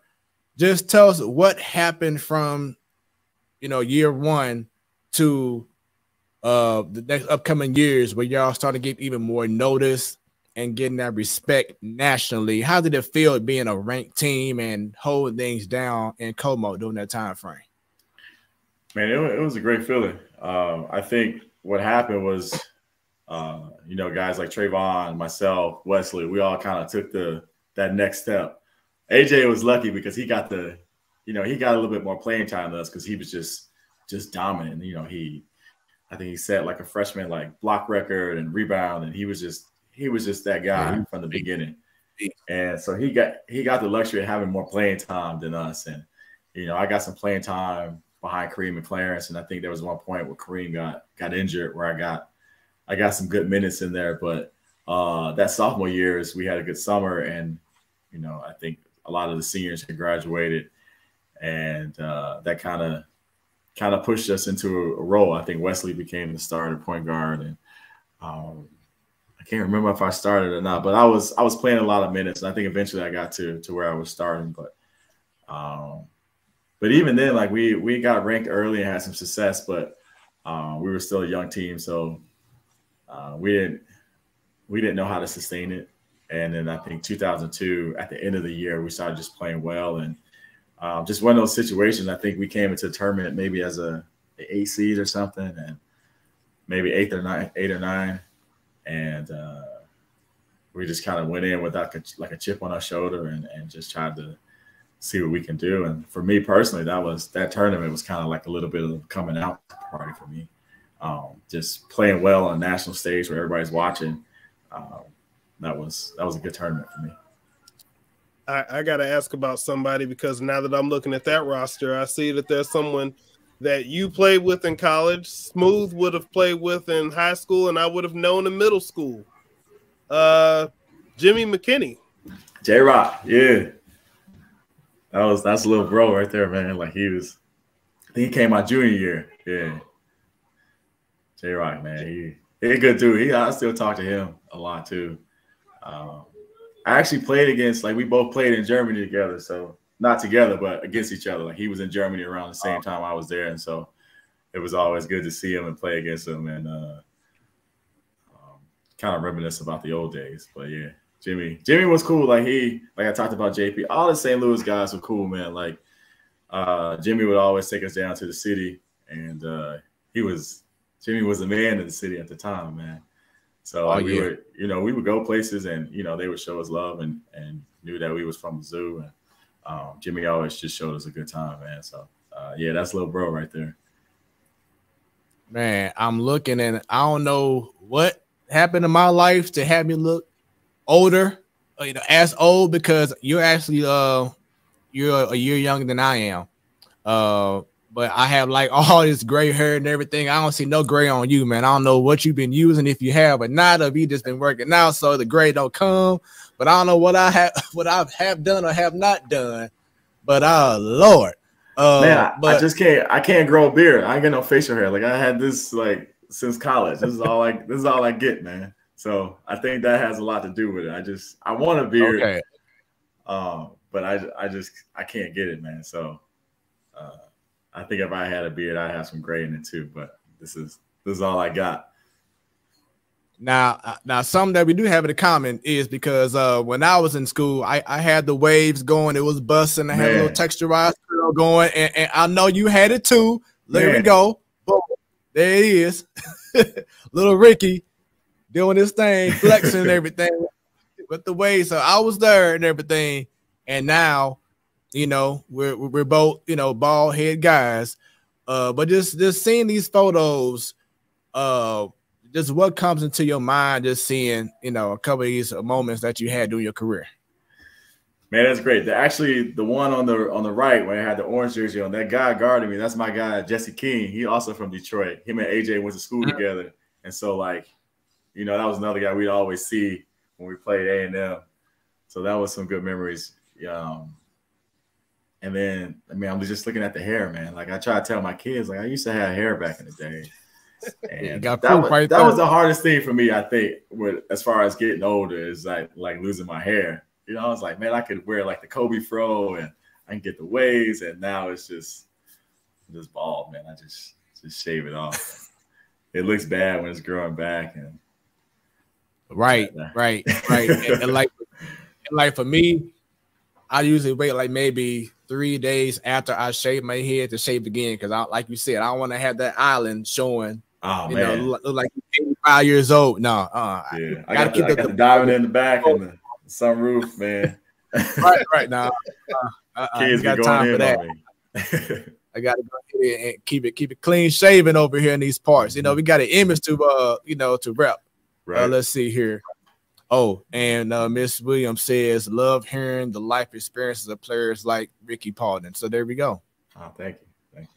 That's what this show's all about, man. It's just about getting that experience in. So, first name, you kind of brought up a little bit when you talked about the excitement of playing in the tournament in 2002. But first name, BR, what was that 2002 tournament like? What was the locker room like game by game? So, like, for instance, just tell us that moment when y'all watching CBS, watching the selection show, that excitement that you had when y'all heard Mizzou's name come up. Man, I remember that. Like, we were sitting watching together, and it was a situation where, like I said, like early on in the season, I think we were ranked pretty high, and then we kind of lost some games in the middle. And so it was like we didn't know where we were going to be called, if we were going to be called at all. And so it was kind of some uneasiness, but also like we get in there, we ready. And so when we saw our name being called, and that was kind of like like a second season for us, or kind of like, okay, like this is our time where we can really do some damage. And, you know, at the time I didn't realize, you know, what it meant to be an 8th or 9th seed, and like the path that you get to play on and stuff. And so I don't know, it was just one of the moments where everything kind of clicked and we kind of found our stride. And, you know, one game it was this guy playing well, and next game was another guy, and it was everybody kind of brought in. And I remember this one play. It was, I think we were at Albuquerque, and it was a loose ball, and Justin Gage didn't have no chance of getting that ball, but he took off and dove on the floor and just bust his tail to try to get the ball. And I think Coach Q always showed us that clip, and that was kind of the energy we had, and that he was kind of like our emotional leader, and him doing that just brought us so much energy. And wasn't a guy that scored a lot of points for us, but did those things. And that play was something I remember. And that just showed what kind of team we had, you know, what kind of guys we had in the locker room. Everybody was pretty selfless. And we knew Kareem and Clarence were our guys, and Big AJ inside, and I could contribute a little bit in Trayvon, and we kind of knew our roles, and it worked well, and we had a really good run. Two-part question. Of course, the new Mizzou Arena is incredible. I'm pretty sure you've been there a few times. It's an amazing atmosphere. But it was something about the Hearn Center. And when I say this to previous guests that we had, or, you know, on previous shows, how it felt like the fans were right on top of you. And I thought that was just like an awesome atmosphere. So from your experience, tell us about the Hearn Center playing there during that time frame. And then what was your best road game that you love to be in, road arena that you love to play at, or you know, just experience? Right. Yeah, the Hearns was people still talk about the Hearns, like, man, like, you know, I remember the days you guys being at Hearn. And like you said, it just felt like everybody was on top of each other. Even if you were all the way up in the stands, like you still were right there. And that was an amazing feeling, especially when we had some success and we were playing well. To have a sold out Hearns Arena, that was a big advantage for us. And that was that's one of the things I still remember. Like I remember like just playing overseas, and I think the team I played for, the arena was like 6,000 people, and they were like, "How's it feel to play in front of 6,000 people?" I'm like, man, in college, like it was, you know, the gym was rocking. So, you know, this is nothing to me. I'm used to that. But I think everybody that experienced Mizzou basketball and the Hearns has the same feeling. Like it was just a special place, and you're right. It just felt like everybody was on top of you. And but Mizzou Arena, it's, you know, the way that those guys are playing now. I've been to a couple games now, and you know, it's a great atmosphere too.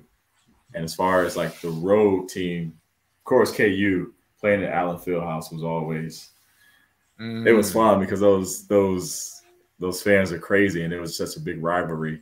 And that gym is super small. And talk about people being on top of you, like that was. I don't think it gets any smaller than that. That and, you know, Cameron indoor, but definitely playing at Allen Fieldhouse was probably one of the best, you know, away team atmospheres that I've experienced in my career. And I'm glad you brought it up about Camden, because I think y'all was the last Mizzou team to actually play at Duke. Is that correct? No, we played them in the tournament, so I don't think we actually really played there. Okay, it sounded like it was okay, but maybe it was a tournament. I thought it was a team that actually went to play at Duke. Maybe it was a tournament. So my apologies on that. Okay, so what would you just say overall would be your biggest takeaway of your experience at Mizzou? Overall, like for me, Mizzou was just a great place to go to college. Academically, it was really good. Athletically, especially with basketball, it was, you know, some of the best basketball I played in my career. And, you know, I was, you know, thinking about my career, I was, you know, some of the decisions I made was always because I just loved my experience at Mizzou and being a college student there. And, you know, probably to my detriment, as far as getting an NBA, I probably, you know, there was some years where I could have left and probably ended the draft, but I just love being a student at Mizzou. I loved, you know, what we had as a team, you know, as far as basketball, and I love, you know, being on campus and just going to school there. So I have great memories of Mizzou. You know, we raising our kids to be Mizzou fans, and we take them back when we can. And I go back to Columbia whenever I can. My wife went to Mizzou, and so you know, it's just a special place, and I'm very happy with the decision I made to go to Columbia and attend the University of Missouri. So now you had the high school stage, college basketball stage. Talk to us about the draft process before getting drafted by the Pistons, 54th overall of all teams, the Pistons. Right. Just tell us that process and what you had to go through, you know, going to different gyms or doing different scheduled activities with certain teams, you know, for the draft. How was that process, and how was that feeling of you getting drafted? Now, we know that 54th wasn't like the top lottery, you know, range, but you still got drafted. Yeah. So it's about that process and how it made you feel when you got that call. Man, it was a great feeling. Like I was at home with all my family, and I was so nervous I couldn't watch it. So I was like, everybody was in the house, And I think I was just like in the backyard outside, just kind of chilling and talking to people. I was just so nervous. I couldn't sit there and watch it. And so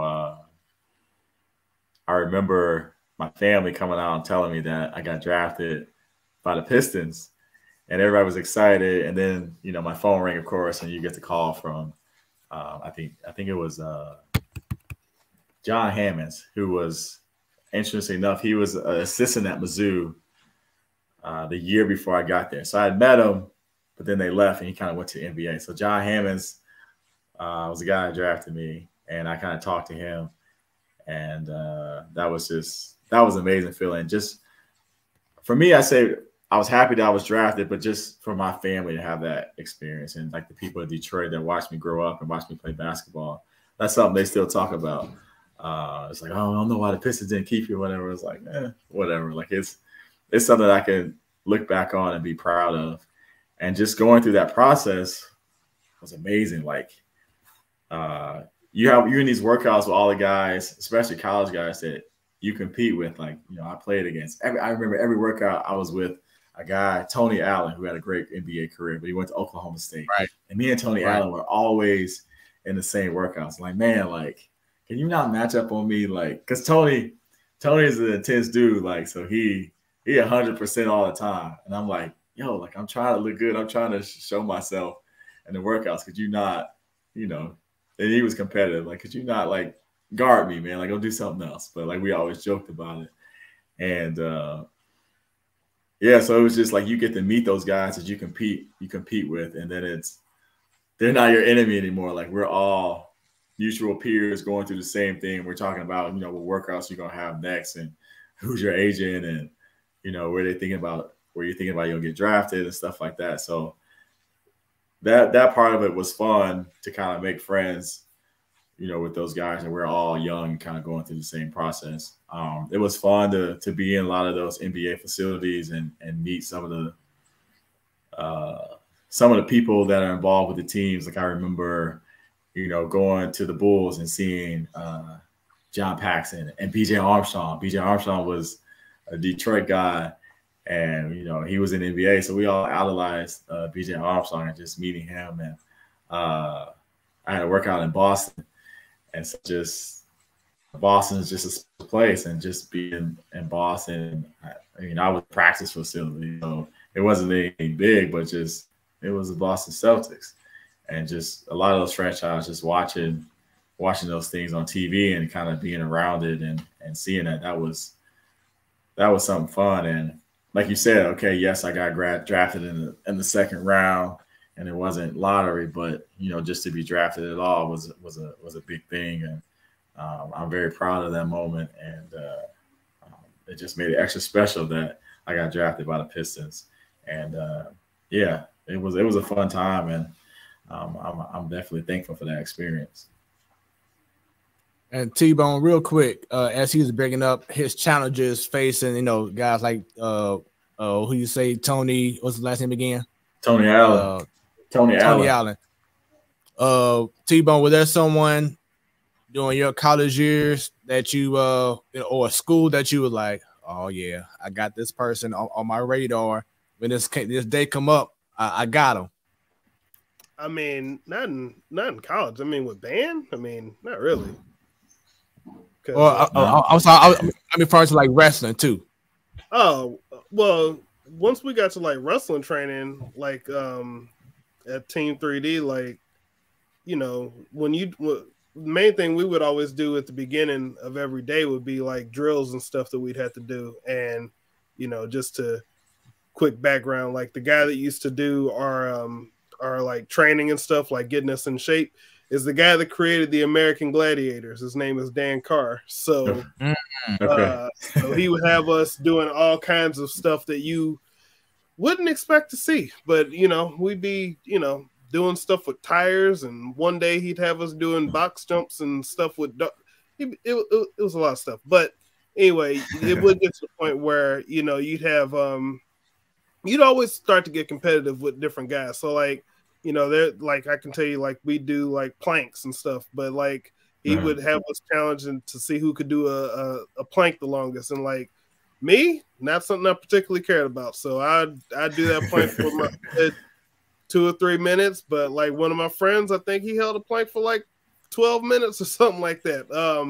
Man, you know, there was always challenges, and you'd always want to try to be the best, because especially like then you would think like, okay, look, if I'm the best, if I'm the most athletic, if I'm the most in shape, you know, that'll help them want to push us to, you know, give us shots, because, you know, at the time, like, they were working for a company, so you want to try to figure out the best way that you can get an inroad into the company. So, you know, it was always that type of thing back then. You always want to try to do something that you can to get a better advantage over the people. But that was, you know, we quickly learned that none of that mattered. We just needed to be in shape so we could do what we needed to do. Yeah. And I see that you were part of the draft with Dwight Howard, Andre Iguodala, Luol Deng. So I mean, you had some guys, some ballers, man, with you, man. That was an impressive class right there. Was that Jameer Nelson? Yeah, it was a good class. Yeah, nice little class there, man. So did you get did you have any kind of relationship with other guys in the draft during that time frame? You kind of meet those guys, like I said, during the workouts. I met Jameer Nelson a couple of times just because we were both seniors, and so they had like, you know, a couple of senior like award shows and something. We kind of saw each other. My mom was actually a Jameer Nelson fan just from watching college basketball, and then she saw him, and I think she like took a picture with him. You know, it's like, Mom, like, you can't take a picture with him. Right. But it's like, you know, it's like she was so happy to see him. Yeah. So like Jameer Nelson and man, I think Delonte West was in that class. Like he was, you know, a guy that was pretty good. And you know, all those guys, like you saw them around, you know, and then once we all got drafted, we were, you know, you do all the NBA like photo shoots and do all these things, and so we get to talk to each other. And a lot of the lottery kids were like, you know, yo, what kind of car you got? And like, nah, I ain't on that yet. I was the second round, so got to make the team first, man. But that was so tell us magic. Right, T-Ball. So tell us about your experience just being in the NBA. It was very brief, but it was just like my freshman year in college. Like it's just a whole nother level. Like just early on, I had a pretty good summer league for the Pistons, and like so then it's another thing. Like okay, I'm going in. Like you know, I'm a rookie, and they just won a championship, and it's the team. Everybody's coming back, but you know, I'm gonna show myself that I'm showing that you know they can use me or whatever, and just watching Tayshaun Prince work out and Rip Hamilton. It was just like a whole nother level, man. It just seeing somebody like that was their profession. Like that's what they do. That's what they did. So it was like they just so good at it, and just seeing guys like not miss shots and you know, Rasheed just, you know, shooting a fadeaway and always just making it, and just them just getting the reps. And what shocked me was I didn't realize how much time those guys spent in the gym. You know, like, you know, in college, you might show up an hour before shoot. But depending on the day, if I had something to do after practice, I was out, you know. And they encouraged us to shoot. Like I would say, okay, I'm going to get my work in before, and then I'm out. You know, I got class, I got a party to go to. But like NBA, like, that was their job. So, you know, guys were in there, you know, a couple hours before practice, getting treatment, lifting weights, getting shots up in practice, and then kind of doing the same thing afterwards. And that was a big realization for me. Like, okay, like, you know, this legit is kind of like a 9 to 5. Like they put in their 8 hours in, and they're not just showing at the gym hooping, you know, get some shots up and leaving. And so that was my impression of NBA, that it was just like, no, like this is their job. This is what they do. And there's a reason why they won a championship. There's a reason why this guy's an all-star. This guy is, you know, the player he is, because, you know, he puts in the time. And so I've had a lot of good experience in meeting players that I've watched growing up, and just seeing the lifestyle that they lived, and met some good people, some guys that were rookies at the time when I was also a rookie. It was a great experience. One I wish I could have had more of, but I'm thankful, for all of the time that I got. And yeah, that was my big impression of it. And then for you to have during that time frame, Larry Brown as the coach, correct? Yeah, Larry Brown. It was funny, like he didn't like I had all my summer workouts and I didn't see him like once. Like it was like, okay, like coach wants you to do this. And I was like, but coach don't play rookies, right? And so like, well, why am I doing all this stuff? He's not gonna play me.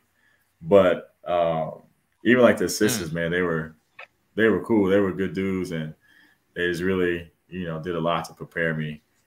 And yeah, Coach Brown was Coach Brown. Like he was very smart guy, knew a lot about the game. At the time, just he won a championship, and he was. I don't know, like I didn't have a lot of interaction with him because I was a rookie, but at the same time, like it was good for him to. It was good for me to be around him and see how a Hall of Fame, coach, interacts.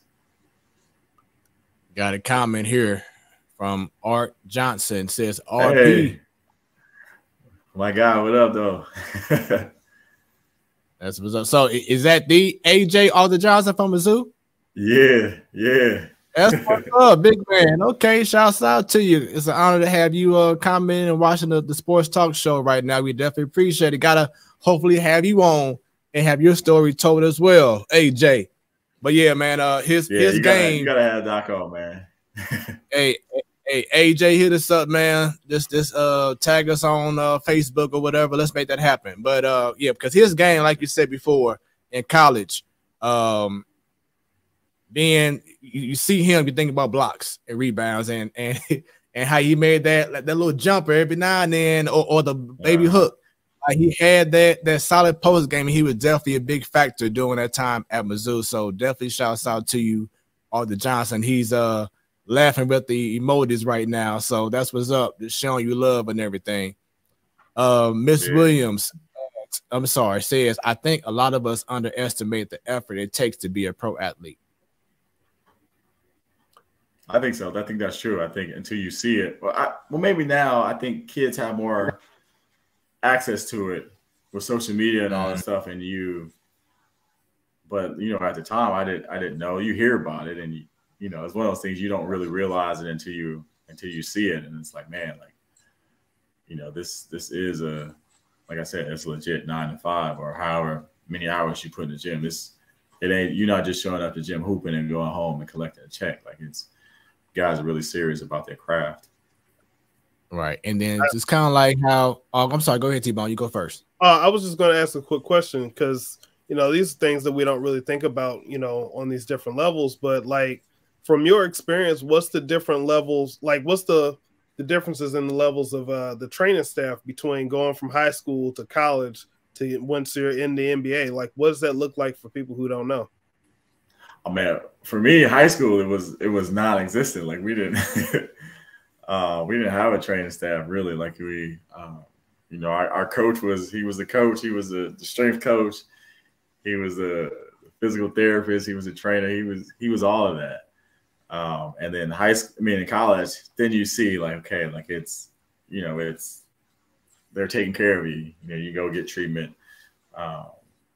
You have a strength coach, and you're working on your body and what you eat, and then the NBA, it's like college times 10, where you got so many people, at your disposal that it's like, there's really no excuse to not be in shape or, because you have everything at your disposal, and injuries you can't control, but anything you want to work on, in the NBA, you have that at your disposal. And I think college is probably, it's been a long time since I've been in college, but, I can imagine that, times have changed now where you probably have even more people, more trainers, more nutritionists and things like that at your disposal too.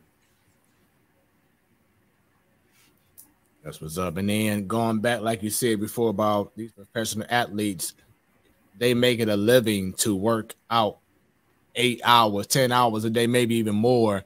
It's kind of like how an NFL coach or just a coach in period, they go in to the office 5 in the morning and leaving out till 9 at night. You know, I know it's very similar to professional athletes. Like you said, they making shots.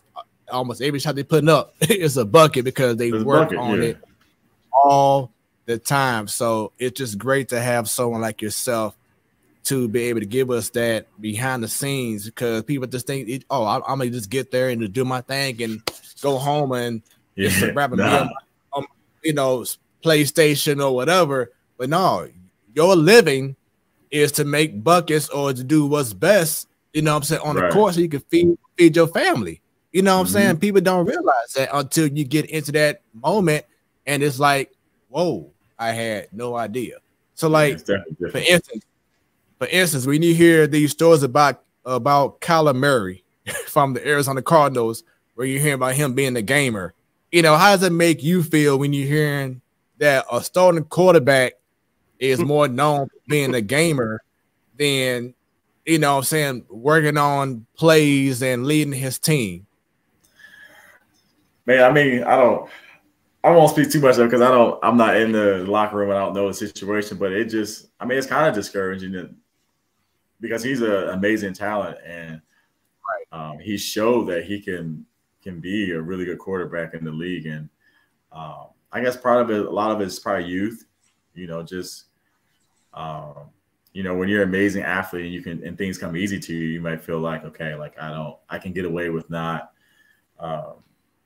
you know, knowing the playbook or watching scout videos and kind of being on top of myself. I can kind of show up and kind of, you know, improvise and you get away with it. And, you know, maybe that's been the case for him. But I think now it's kind of biting him on the butt. And, you know, with the, you know, new coach and a new system, I think he's really going to be held accountable. And so, I you know, he's a guy that I want to see succeed, and hopefully, you know, something clicks and he has the right people in his corner and tell him that he probably could do more and, you know, maybe game a little bit later after he's put his work in. But a lot of respect for that dude. He's an amazing athlete, and hopefully he can add a little bit more work ethic to, you know, to his talent, and you know, he can definitely be one of the top tier quarterbacks in the league. Most definitely. So real quick before we continue on, this is the Platform Sports Talk Show, your Wednesday night sports delight.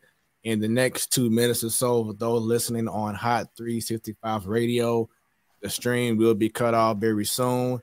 Normally we'll be in like around 9:30, but this conversation had just been so incredible, and just had so much I just wanted to you know, unpeel while we have the great Rickey Paulding on. So for those listening once again on Hot 365 Radio, the stream will be ending at 9:30. So please go on your devices, on your TV, go to YouTube, go to Facebook, go to Twitter, or twitch.tv/Hot365 Radio, and enjoy seeing three good-looking brothers on your screen talking some sports and life. We won't be on too much longer, but we just want to definitely continue to peel back some more layers from your wonderful career as we have Rickey Paulding as our special guest. And thanks to T-Bone as well for still being on as well. He's on the East Coast time right now in Orlando. So it's like almost midnight out there for him. Yeah. But he's home. So I appreciate y'all. And once again, this has been an incredible interview so far. So Ms. Williams had a question earlier. I want to make sure I go ahead and bring this up.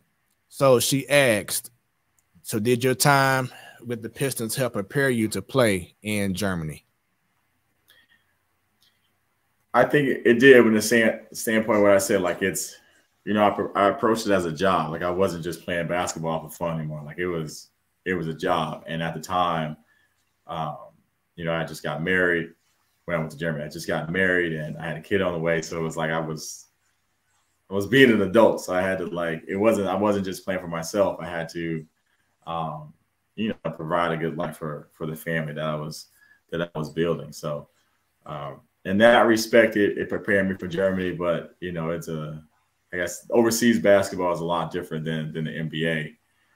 And so basketball wise, it didn't, just because it's just such a different game, especially at that time, almost 20 years ago. Yeah, it was a different game. So it really prepared me for, just approaching the game and being a professional athlete.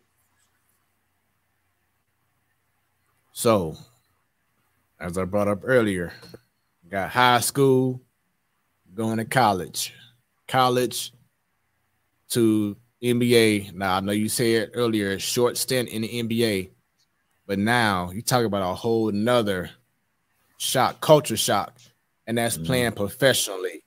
So just tell us about that transition from being in America all your life to now going overseas and not knowing, a language fluently, and just overall that experience playing overseas and professionally. Man, it was crazy. Like my first job after the NBA was in Israel, in Jerusalem.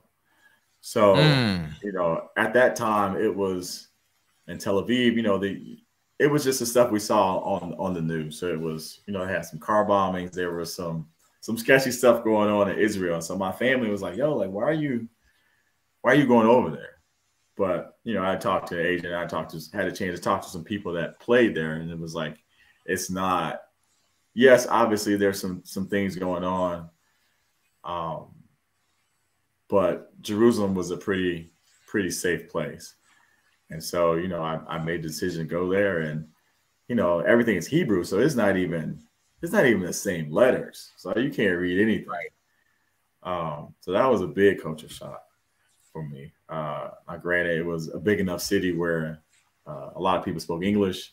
There were a few Americans there. So that was a plus. But it's different, man. It was definitely different. And, just things like when I went to the mall, you pull up in the parking lot, security standing there with a big, machine gun, and they search your car. They got a mirror. They check, make sure there's no bombs under there. They check your trunk as you open the glove box. This is every time. So that's getting in the parking lot. Then you go into the mall. You still got to go through a metal detector. You're getting patted down. And then you go in the mall and everything's cool. But that was like, it's a lot to go. And that was everywhere. That was to go get something to eat. If it was a big restaurant, you had to do that. Malls, if you got to go to the bank, that was like the regular procedure. And so it kind of became normal. But, at the time, that was a huge thing to deal with. Especially being young and I'd been to Europe, but I had never been overseas. I had never been to Israel.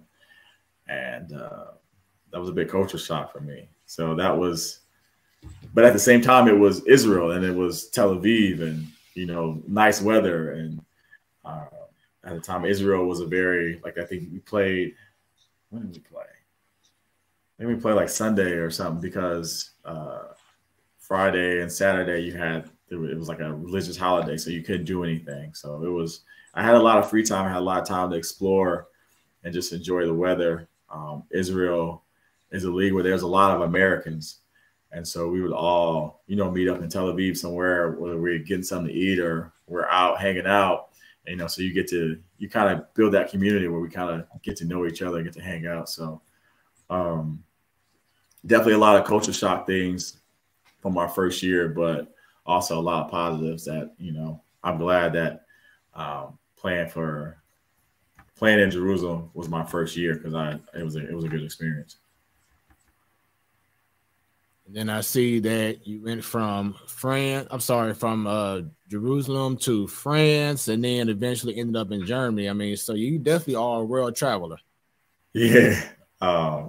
Like next year was France. I was in Lyon, which was a really nice city. French people are a little different. Especially at that time, they didn't speak a lot of English. So my wife at the time, not my wife at the time, my wife was with me. Wait a minute. She's still my wife, but at the time, my wife was with me in France, and you know, she took French in high school, and so like she was, you know, she was getting us around. She was kind of the translator and kind of helping me, you know, help us figure out things. So that was a good time for us, just kind of just be on our own, and you know, we didn't have any kids at the time. Just kind of be on our own and kind of navigate this new situation together, and kind of grow as a couple. And we had some really good experiences.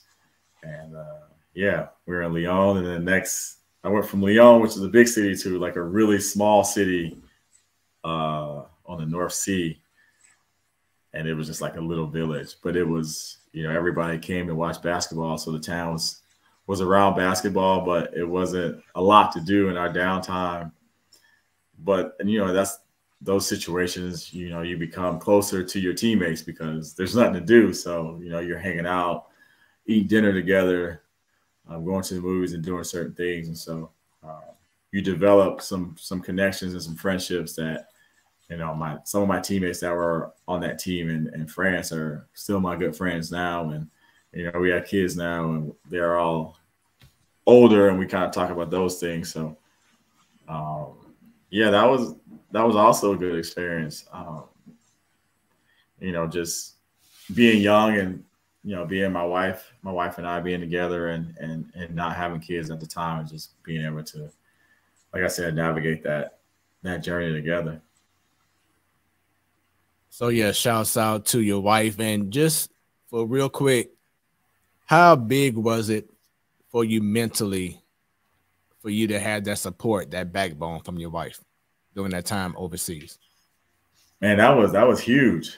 I was gonna say earlier when AJ was on, when he commented, like, I don't think people realize how, like, him going to Mizzou with me was a huge thing, because that was like my brother, man. So it was like, he was, like I said, I'm shy, so it was like, okay, like, I know whatever's gonna happen, I got AJ with me, that he gonna protect me. You know, that's my guy. He gonna stick up for me. So he, you know, a lot of time he was the mouth for me when I needed, you know, people trying to take advantage of me or something like that. Like, you know, he always stepped up and was like a big brother to me. So that was, you know, it was cool to have a guy like that with me the 4 years at Mizzou. And this, you know, same thing for my wife, man. It was, I've always been, you know, a guy that's close to family and like just having people around. And for my wife to kind of drop everything and kind of move overseas with me was a huge deal. She's, I guess, a little bit about her. She's older than me. So when I met my wife, she was in law school at Mizzou. And so she graduated. And then my senior year, she was actually working for a firm in Kansas City, did that for a couple of years. And then when I went overseas, I was just like, hey, you know, you want to go overseas with me or whatever and see how it is. So she went to visit, and everything was cool. And her family thought she was crazy for dropping everything and come be with me. But she did it, and we're still together. And so that was, you know, that was big, because I'm showing my age, but there was no Netflix and all that stuff. So it was, right. You know, you was grinding, like you had DVDs and stuff, but there was no Blockbuster. Yeah, like you had to go find a movie, even a movie theater. Like maybe you got an English movie, or maybe, you know, you had to watch a French movie with subtitles. So it was a lot of us just kind of navigating and kind of figuring things out on our own. And so I say those years kind of shaped us as a couple, because we got to know each other a lot. And there was a lot of time where we're together, and she's like, you know, why don't you go for a walk or something? I'm tired of seeing you, you know, those things. But, you know, the situations that make us, you know, so now we're able to say, hey, man, you're getting on my nerves, you know, get out my face or something like that. And not take it personal. But, you know, having my wife that was huge for me. And T-Bone, I know that, you know, we do having to always travel, you know, every week. You having that backbone from your wife as well has to be pretty amazing as well, right? Yeah, just knowing in one direction, I got someone to go back to, or exactly. So I've been for the past couple months now. I've been going back and forth from St. Louis to Orlando once a week and coming back a couple days later. So yeah, I look forward to going back home in tomorrow. So yeah, okay. That's dope, man. So to the ladies that love us with everything they have, we appreciate you. We will not forget. We will always remember everything that you've done for us, and we'll continue to do so. Because without y'all, we can't do what we do and do it with the passion that we have. So we thank you. Thank you from the bottom of our hearts. And so let's talk about this moment, because we brought up earlier about having hair. Doing our younger years, right? Had the waves busting, had the curls popping, like right here. Yeah. But then you brought up a certain moment, and I saw this picture, so I had to go ahead and expose you, man. Because what happened right here? Man. Yeah, that was like, you're still trying to hold on. Like, I remember showing like her pictures from the game where it's like, oh man, like this. I was like, well, maybe that was the light. It was the way the light was shining on my head. That was a bad angle. And then it was like, nah, dog, like it's gone, man. Like it's gone for real. So, and then overseas, man, it's you thugging it. Like they didn't have no barbershop there. So I was right. My wife was in the kitchen cutting my hair for me. So it was like, man, whatever. I'm just out here. I'm hooping. Nobody's seeing me. I'm married, so I ain't got nobody to impress. Right, exactly. But I was still holding on. I had that same exact stage. It was a photo that I took when I was in Chicago. This is over 20 years ago now, whatever. But I thought I was like doing my thing, looking good. So I'm out in the sun, right? I had the backdrop going. I took a photo doing this. I'm like this, like, look at me. Hey, whatever.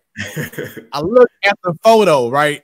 I mean, my lining was crisp. I had the hair going back here, but right here, I saw like this big old bald spot on the photo, and I'm like, it's time to go ahead and shave it off. It's time to go ahead and shave it off. Cause I thought I was cool with it. Like, okay, I got the look.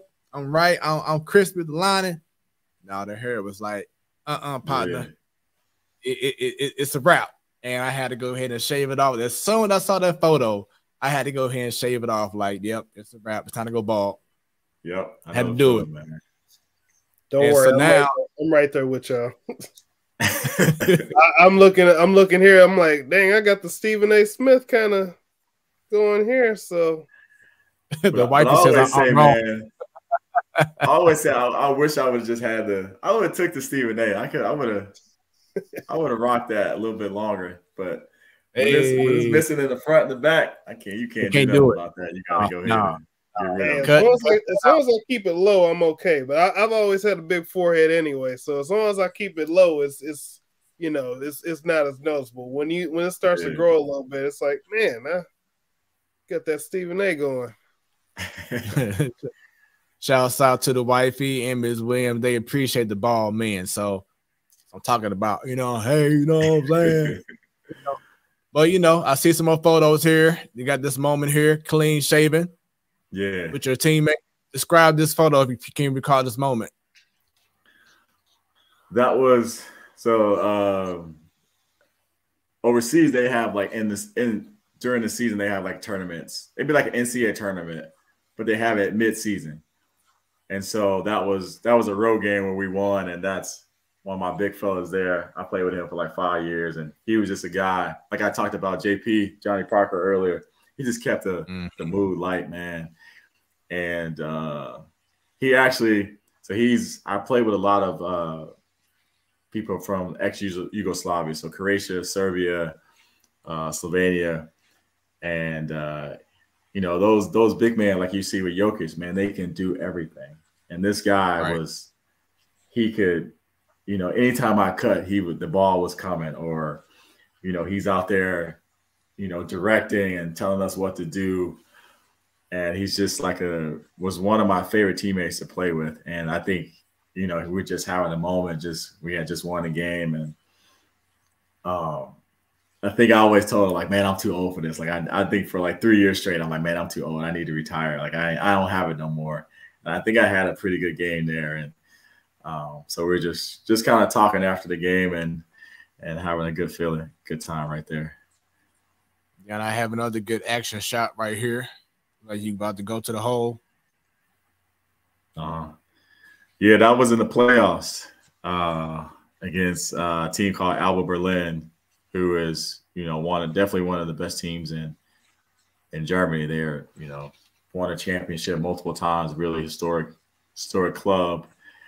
And it was just one of those teams where for us, we just couldn't, you know, it's a 5-game series. So, you know, we win a couple games. I think this series we took it to game 5, but it's just one of those teams where, you know, they make a sub. It's like, okay, we got them. And they make a sub and they just keep coming. They just keep coming. It's like, man, like, you know, we don't have enough firepower to compete with them. And, you know, just kind of going out and competing and doing your best. But definitely a team that was, you know, when a team is better than you, you just, you know, you go out and compete and see what happens. And at the end of the game, they beat us. You know, they were supposed to win because they were the better team. So a couple of comments here. So Miss Williams says that her son, my boy, who I've known since we were little kids, a friend of mine, Ed, decided to shave his head a couple of years ago. It's a good look for him. And Ed, I mean, he had some hair. I mean, he had the fro out there. He kind of like Questlove, you know, the drummer from Roots.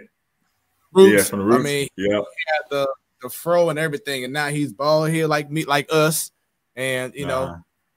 The best look of his life when he turned bald head. Then the wife, he wants to take it back to Mizzou. She asks, "Do you recall Chanel having you get my wife, well, of course, at the time she was in college, out the dorm and had a surprise birthday party for her when she got back?" I do remember that. That's crazy. Yo, that's crazy. Man, yeah, taking it back. That brought back some memories, man. I do remember that. Wow. That's what's up. And then Ms. Williams says that she noticed that Eastern European players have great ball skills. Like you said, Jokic and I mean just Dirk. I mean, I think Dirk was like the trendsetter, you know what I'm saying, for the European. No, well, I'll take it back. You got Tony Kukoc back in the day. Yeah, you got a lot of those actually players, you know, Drazen Petrovic, like Tony Kukoc and those guys. That's like Eastern Europe or like ex-Yugoslavia. Those are like basketball countries, like, you know, Croatia, Serbia, even like Lithuania. Those are like countries where they just like, yes, they have soccer. Like in Western Europe, soccer is like king. So like in Germany, soccer is big. France, soccer is big. But like in those Eastern European countries, most of the time basketball is king. And those guys live, eat, sleep, dream basketball. And those are some of the best teams to play. And those players, they're really good. They're really good at basketball. And it's weird. Like you kind of know what certain countries are known for basketball wise when the more you play. And Eastern European countries are pretty good. And just going back to this photo real quick, I see the crowd. How would you rate or compare the crowds that you see overseas and the energy compared to like the NBA crowd? Do you feel like it's more energy with overseas crowds compared to the NBA crowds? Definitely. I would say like the overseas, it's like a playoff game every game. Like, you know, NBA, like during the playoffs, crowds get pretty rowdy. So but like that arena where Alba Berlin plays in, it's like an NBA size arena. So it's so it was packed, it was jumping, and that was during the playoffs. So But I would say like overseas it's more kind of like your college atmosphere where it's, you know, maybe you get a smaller venue, but it's crowded.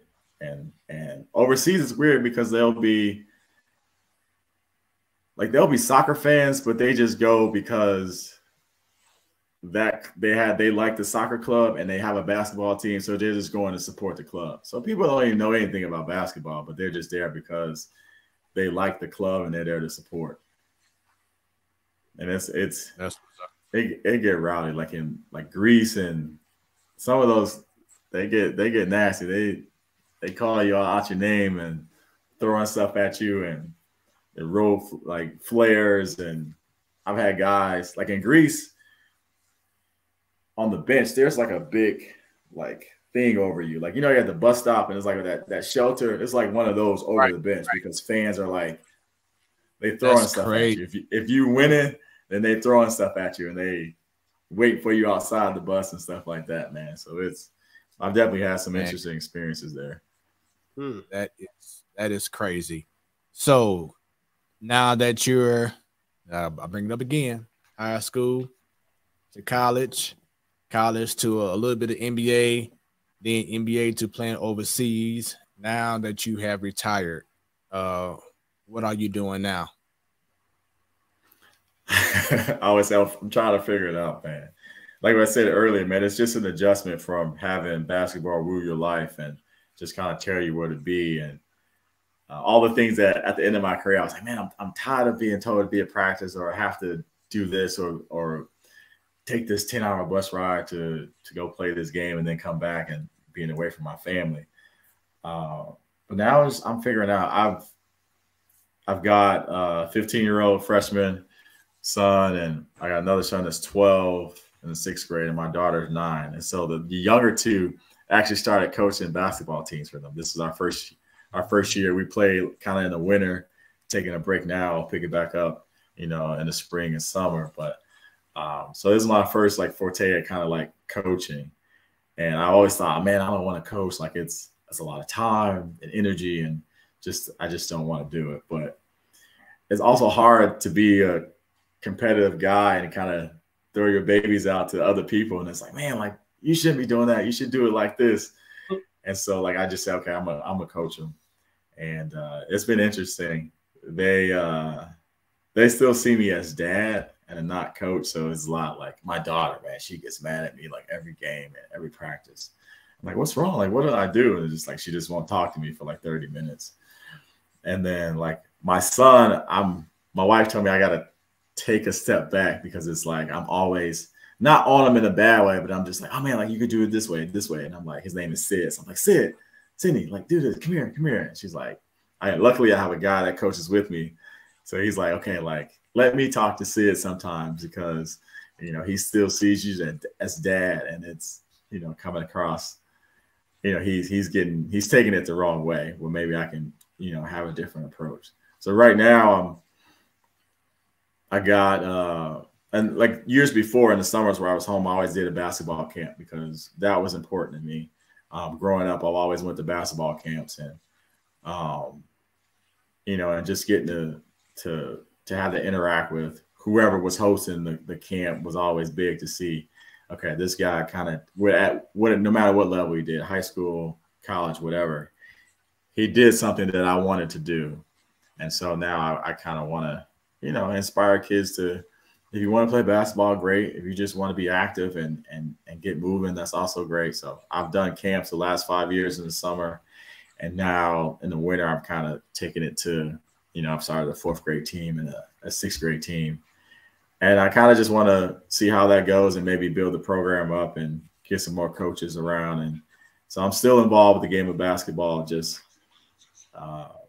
right now I'm coaching and seeing how that goes. How involved are you still with Mizzou, and what are your thoughts on the team this year and what Dennis Gates has done for this team in just a short amount of time since he got hired? Oh man, I've been, whenever I've had the opportunity, I've been down. So I think I've been to about 4 or 5 games this year. And actually this is my first time being able to watch Mizzou live. like, because I've always been in season. So since I left college, I've never seen Mizzou play like live in the arena. So this is my first year having an opportunity to do that. So we went to some games early. We went to the KU game, which was amazing. Went to the outcome. I think outcome wasn't, but just to have that rivalry back and have a sold out arena at the Mizzou had been so good in the last couple of years. But man, Dennis Gates I think he's doing an amazing job, and just you can kind of see his vision of how he wants to play. And me watching him on the sideline, he never seems to get too flustered or beside himself. He's always got a pretty cool, calm demeanor. One of the things I like is he's reaching out to a lot of the old players and just saying, hey, like, I want you guys back. I've been on a Zoom call with him and guys that played in different eras, and he's just, telling us his vision and just telling us to come back and be a part of the program, because he appreciates, the program wouldn't be what it was if it wasn't for, us and the guys that were before us and all the things that Norm Stewart did. And so that's the main thing I like about, Dennis Gates and what he's doing with the program. Yeah, and to have that team right on the cusp. I know outside of last night's game against Auburn, but to have that team right on the cusp of being top 25 going to tournament time very soon. Shouts out to him. He definitely has made a difference in that team, and that's what good coaches do. They bring a different culture, a different mindset, mentality, and it's going to look even better and better as the years go by. Hopefully, we keep him at Mizzou for as long as we can. Yeah, I hope so too, man. Right, because you know how it is. You get hot, you make a difference. Then the hot shot school wants to get at you and give you that money. So hopefully Mizzou does the right thing and make sure that he stays there, because as long as he's there, he's going to make a difference, and he's going to change some lives, and he's going to keep that culture going at Mizzou. For sure. Yep, definitely going to do that, man. So this has been, once again, an incredible interview on the Platform Sports Talk Show. Rickey, any special shout outs? No, man, I appreciate you guys having me on here, man. This was fun, man. And like I said earlier, man, sorry, we were, it was hard to find a date, but I really wanted to make sure that, I was able to do this. And I appreciate everybody that watched and all the questions, and appreciate your wife bringing back that memory, man, from school. That was cool. Man, it was a pleasure to meet you guys. T-Bone, man, that was I would love to chat more about your wrestling days and kind of how you got into that. There's, it's very interesting to me. So, but yeah, man, it was a good conversation. I appreciate it.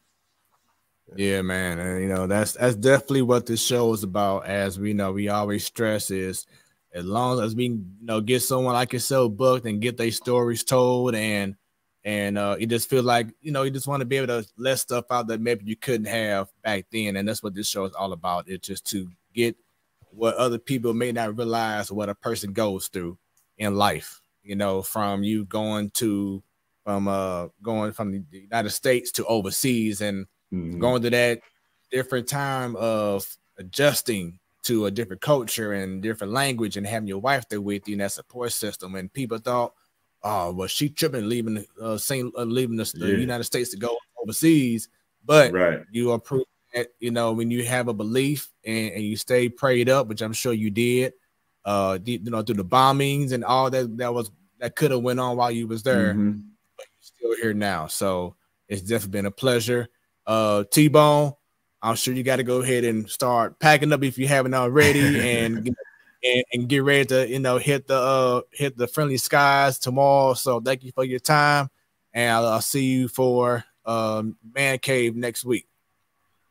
All right, yeah, I'm again, glad to be a part. Listen to good stories and listen to other people's experiences.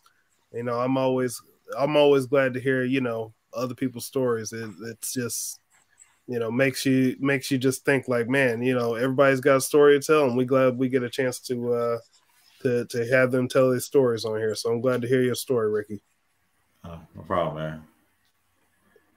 So Rickey, if you don't mind, just stay on. We're gonna do a quick. You and I will do a quick little post show talk. If you don't mind. Okay. All right, T-Bone, you have a good one, bro. All right.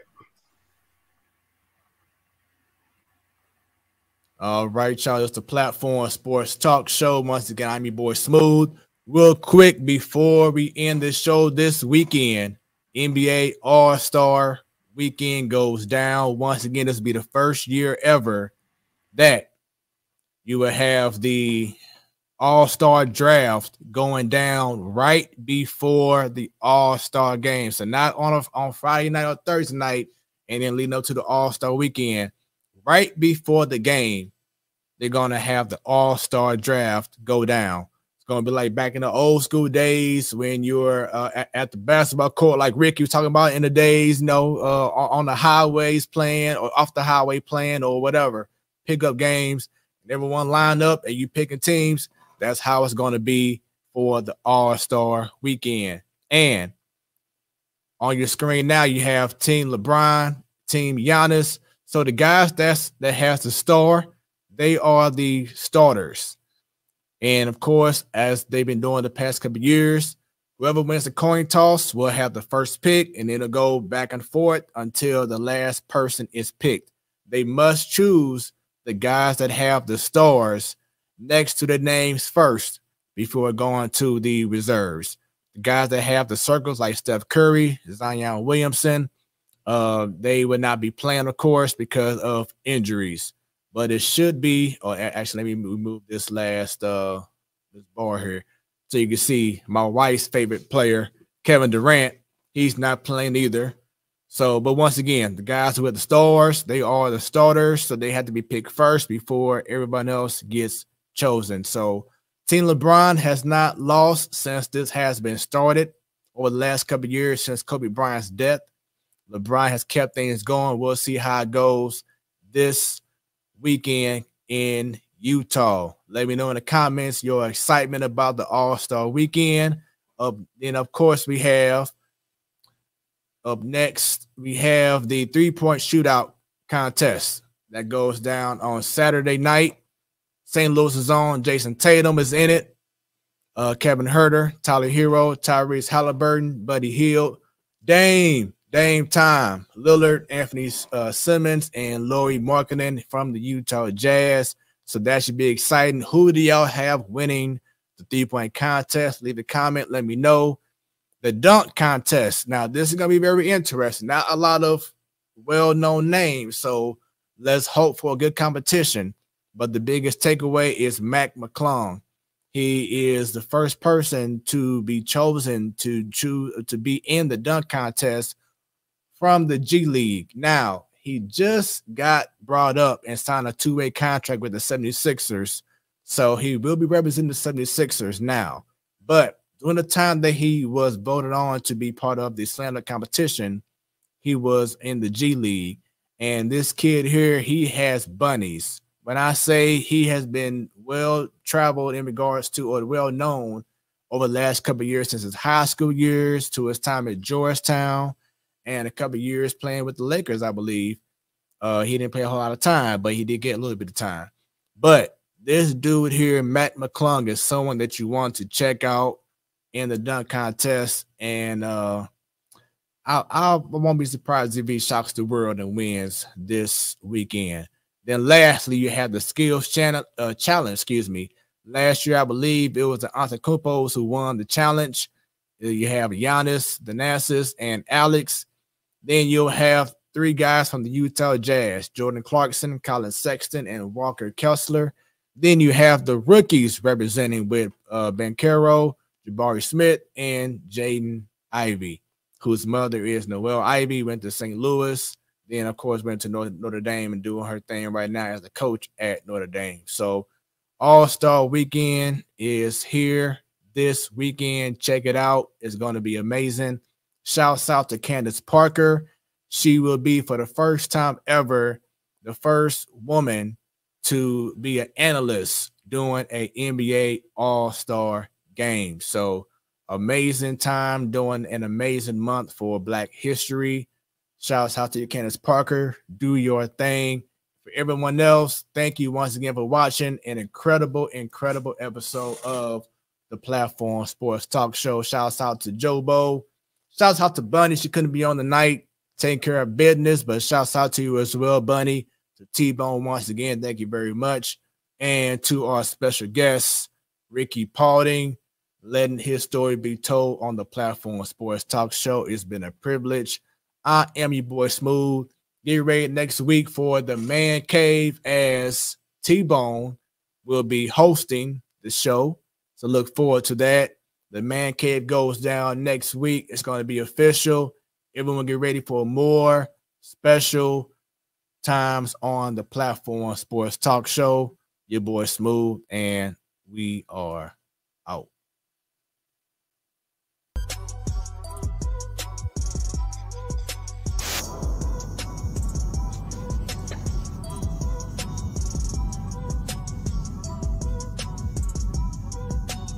Hey.